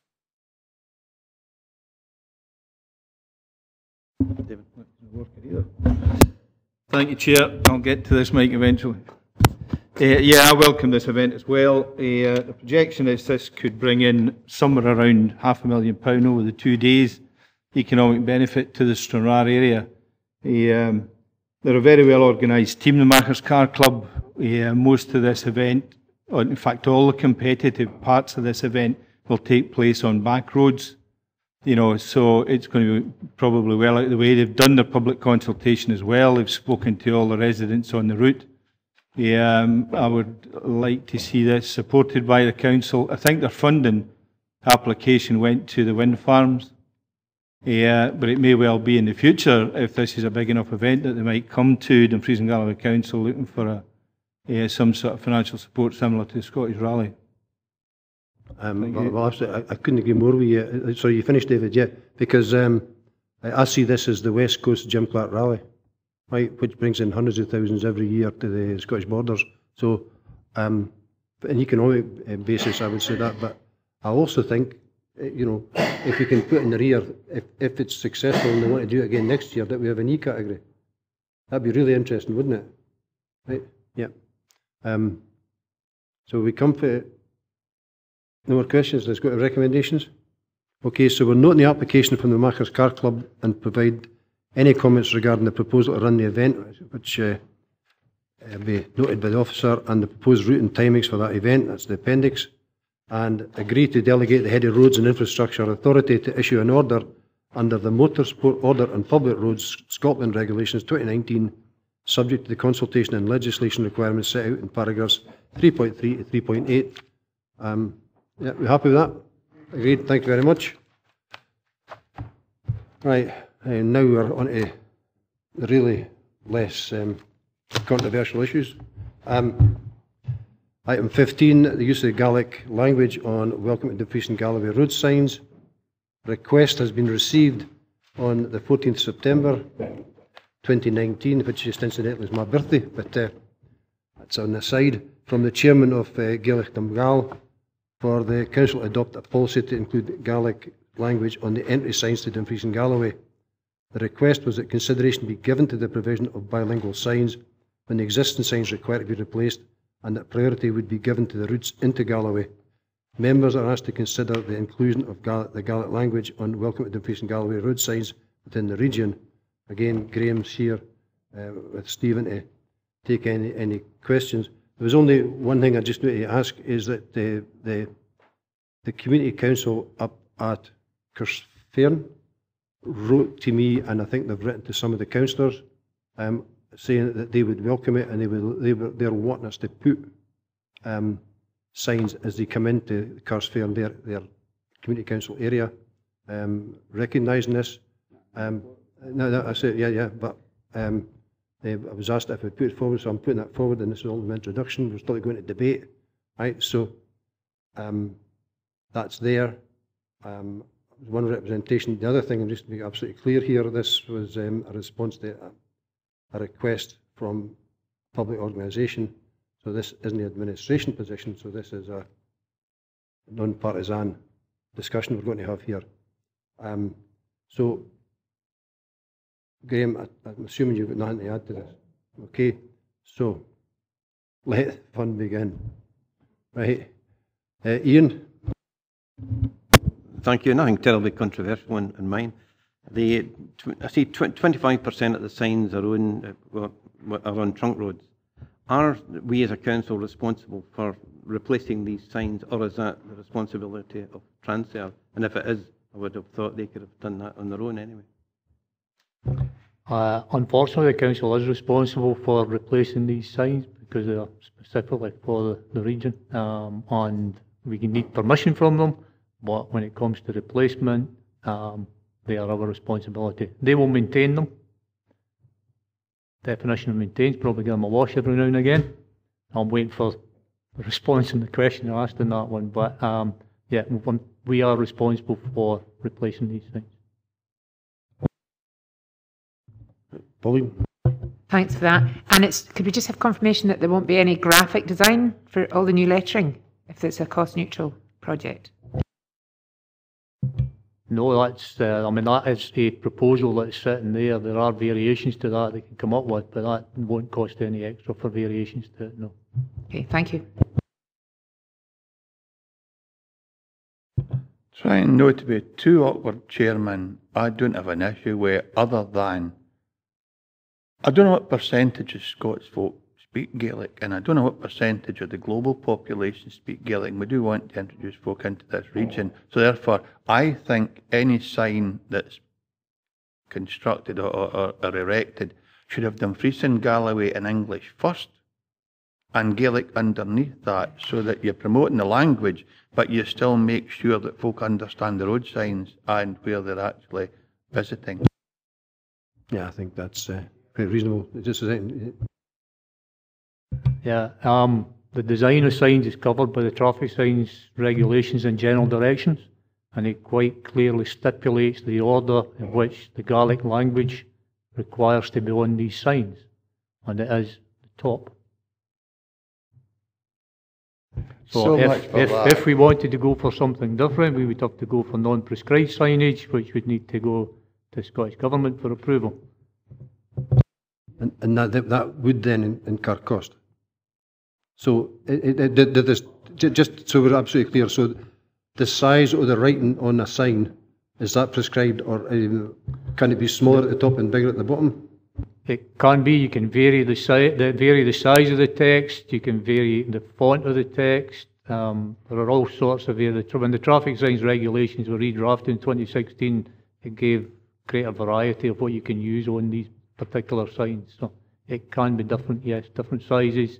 The colours are stipulated, but the order, as I say, is Gaelic on top, English below.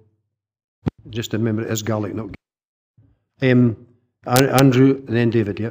Thank you, Chair. I had a very similar question to Jim there, in the case of how many people actually speak Gaelic in this area, which is virtually nil. So why are we putting Gaelic above our English speaking, where most folk are going to be reading that, just to confuse them? I don't like the idea of us having to go for a lot of time and bureaucracy just to, if we were to agree on putting Gaelic on the bottom underneath the English.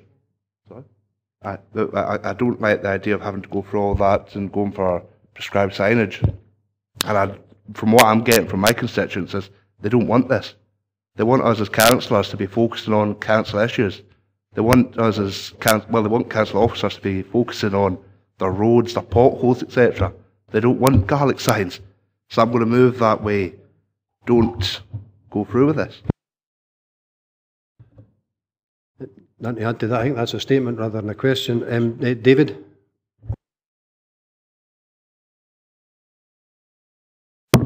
I could repeat Dagas ac swas, as we say in Old British.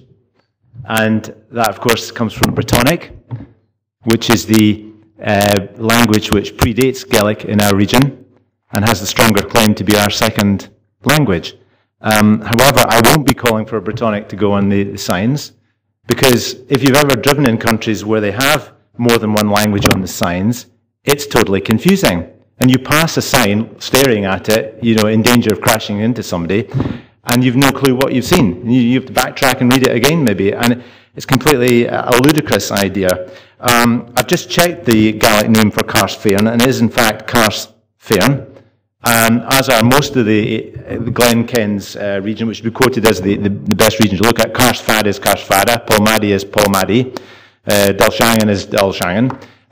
What's the point? It's a different spelling, and they've only made up these spellings, like they did with police, to put on the cars.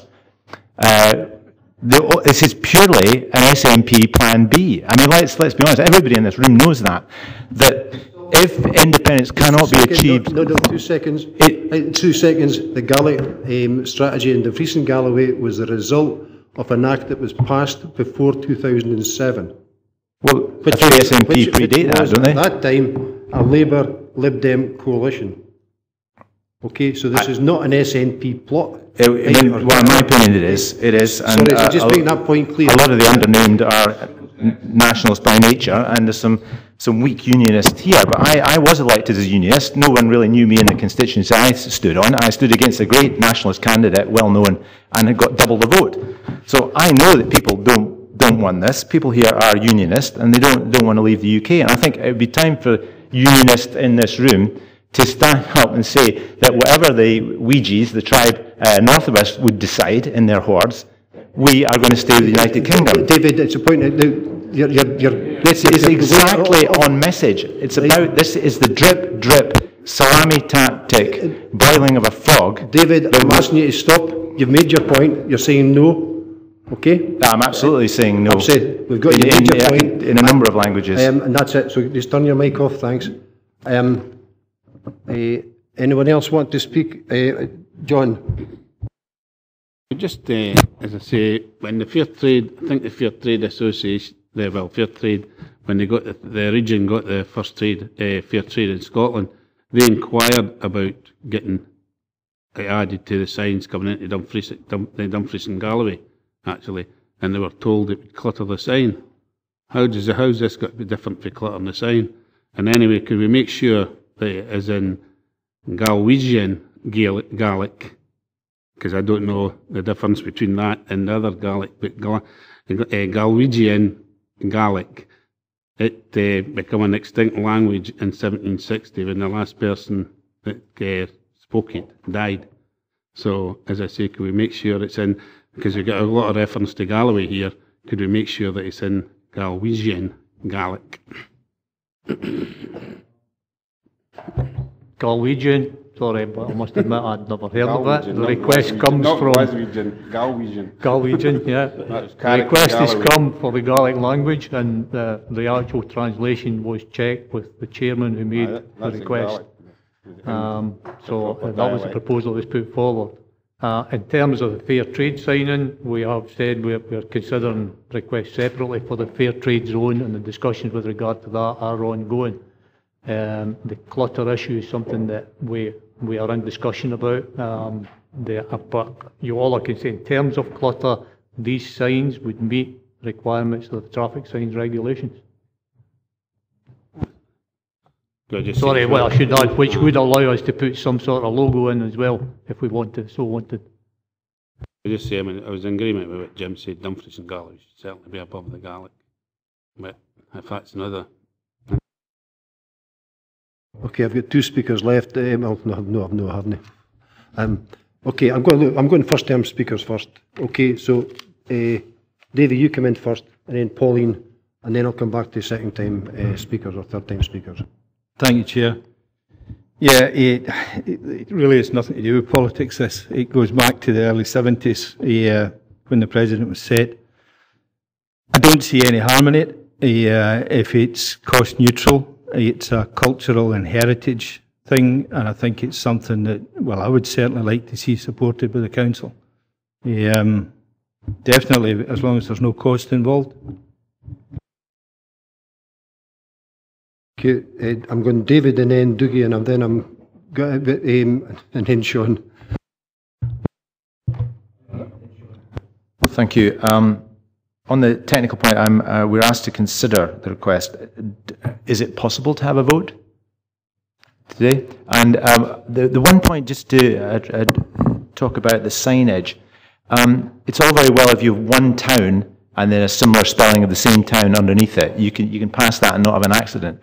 But if you've driven in countries where they have 2 or even 3 languages on their signs, and there are multiple points of destination on that sign, believe me, you just don't know what you're looking at, and it would defeat the purpose of having a sign.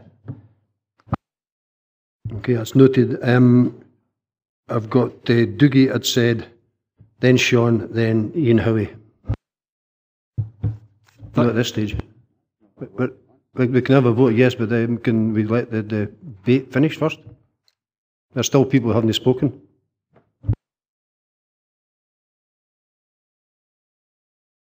Chair, I think Councillor Drysdale was mentioned in the list of people that wanted to contribute, so I'm happy for her to have her say first.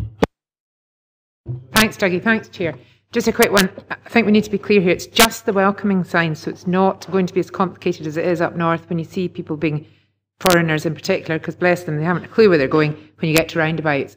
What the point I'd like to make is in Appendix 3, where there is a layout, a proposed layout and design of said signs, if the Gaelic comes first, it's really important that we as a council consider that font size to be a little bit smaller, because you do come at higher speeds into areas, and we need to make sure people are aware as to where they are. So if there's some ability and capacity for us as a council to have a bit of control over that, I think the local communities would be grateful that it was a little bit clearer, because I think that sign as it stands is a bit lacking in visibility. That's all. Thank you. Thanks, Pauline. Sorry, so we're back to Dougie, Sean, and then Ian Howie. Yeah. It's really just to say. Sean. No, Dougie, you're not a first time speaker. Sean is, though, aren't you? He is the first time speaker. Have you not spoken yet? No. All right, sorry, come on then. Right, in you go. Thanks, Chair.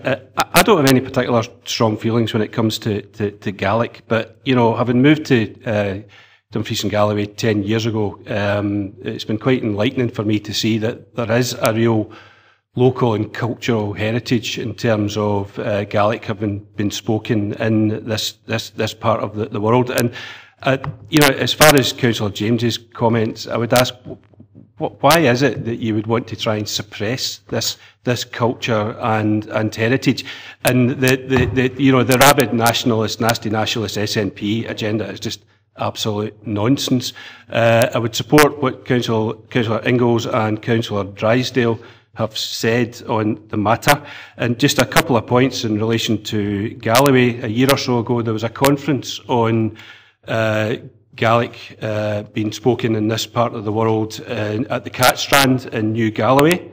And the Galloway Glens Partnership are currently working on a project along with the University of Glasgow to identify historic place names in this part of in Galloway, particularly around the Gaelic historic heritage.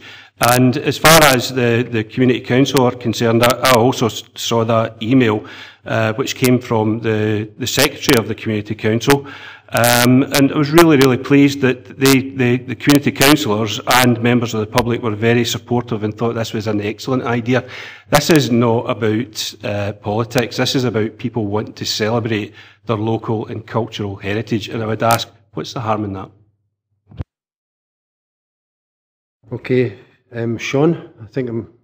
Yeah, it was really just along the same lines. I'm a little bit disappointed. Another of David's diatribes when he's full of political conspiracies.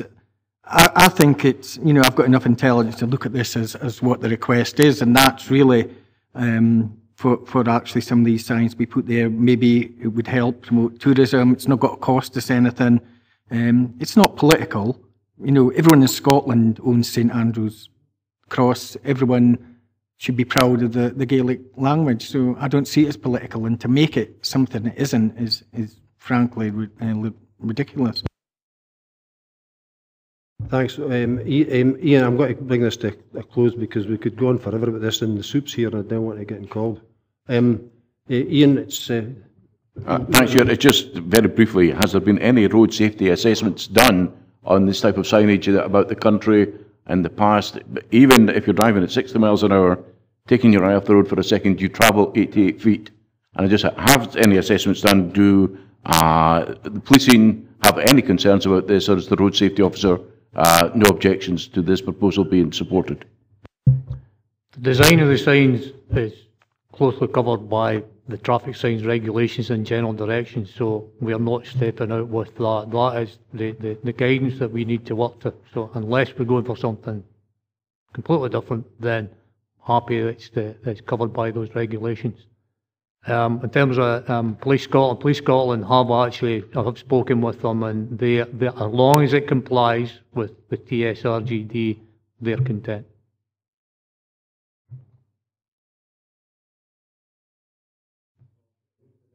Sorry, I'm going to move to the recommendations then. I want to propose a motion, please. But first of all, I'd like to say that anybody who thinks that the Nationalists are not working daily towards an independent Scotland is totally wrong. They'd be nuts if you think it's any other case. If there was any truth in this idea that this was to do with getting Gaelic names back, then people would be asking for respelling, because many of our signs have place names which come from Gaelic. If you're not happy with the spelling, let's discuss changing the spelling. So therefore, I think today we need to reject the idea of double naming on our road signs. That's my motion. You got a seconder? I hope so, by Unions. Thank you. Okay. Diggy? I'd go to say that we go with the recommendation. I'm assuming that an image of the sign will come back to committee for approval. So if it's an amendment, I say that we go with the recommendation as stated. Seconder? Thanks, David. You're seconding, yeah? Yeah, just say the members could be clear on what type of signage they're supporting, and then there'd be no need for it to come back. It'll still have to come back because these are only suggestions from the people who've asked us to consider it, am I right?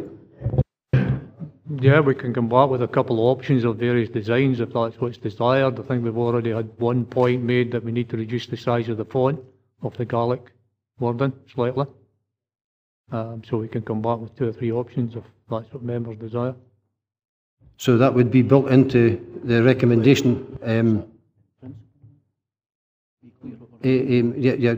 So that would be incorporated into your amendment, Dougie, that it would come back to for final approval by this committee.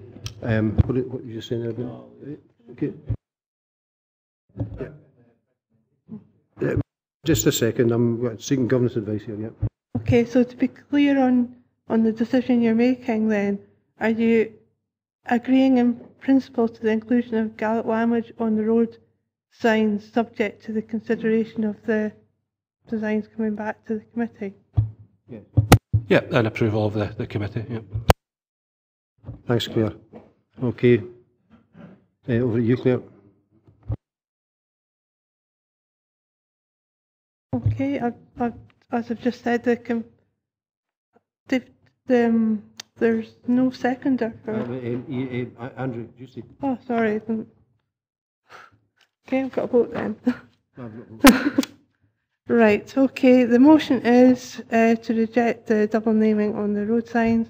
The amendment is to agree in principle to the inclusion of Gaelic language on the road signs, with report to come back to committee with the various options on what the design could look like.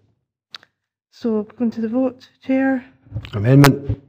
Vice Chair. Motion. Councillor Blake. Amendment. Councillor Campbell. Amendment. Councillor Davidson. Amendment. Councillor Dempster. Amendment. Councillor Drysdale. Amendment. Councillor Giusti. Motion. Councillor Howie. Councillor Ingalls. Councillor James. Motion. Councillor Little. Amendment. Councillor Marshall. Amendment. Councillor Ronnie's left. Councillor Scobie left. And Councillor Tate. And Councillor Young. Amendment.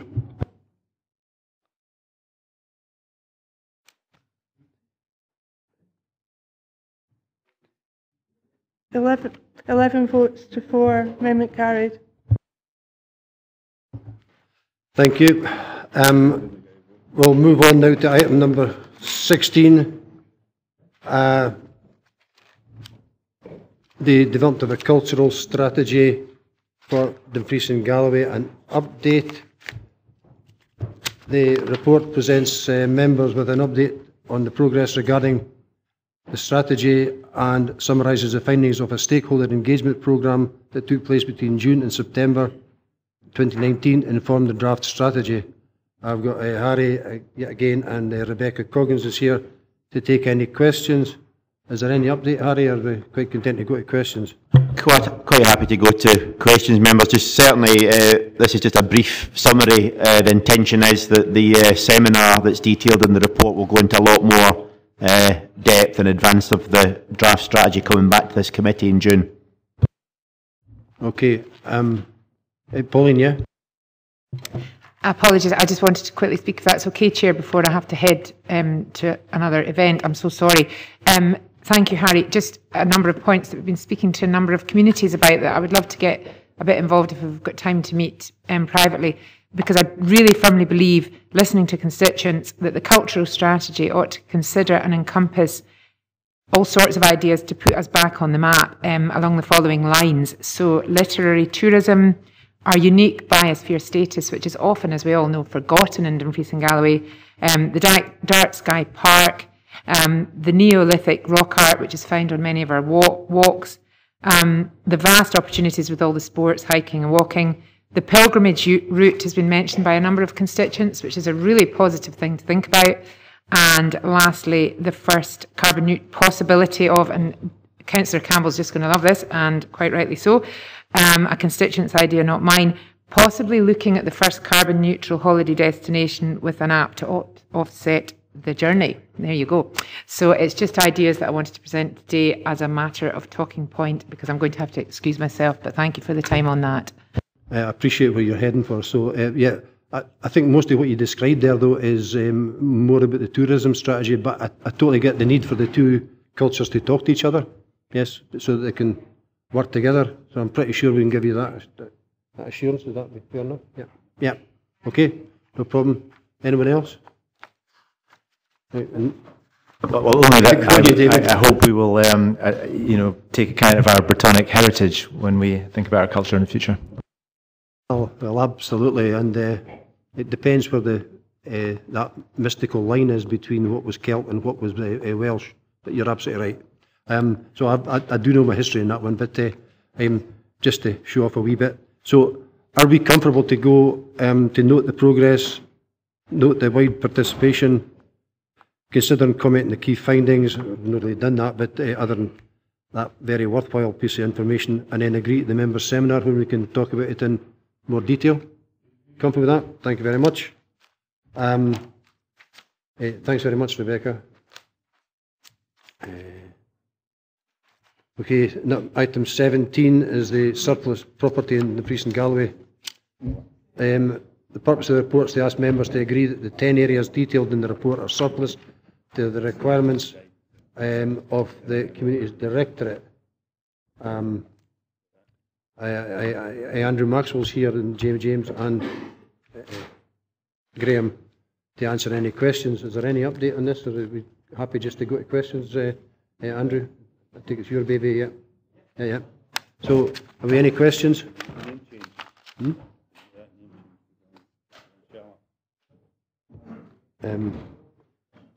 All right.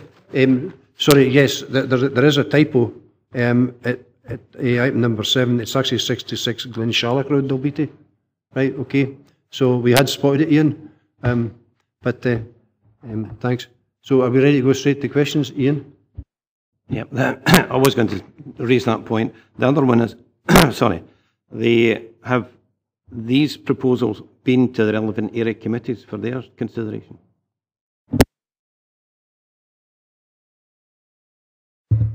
No, they've not been to area committee. The first thing is for the client department to declare its surplus to requirements before it's taken to area committee, or whether it's taken to the Common Good Committee.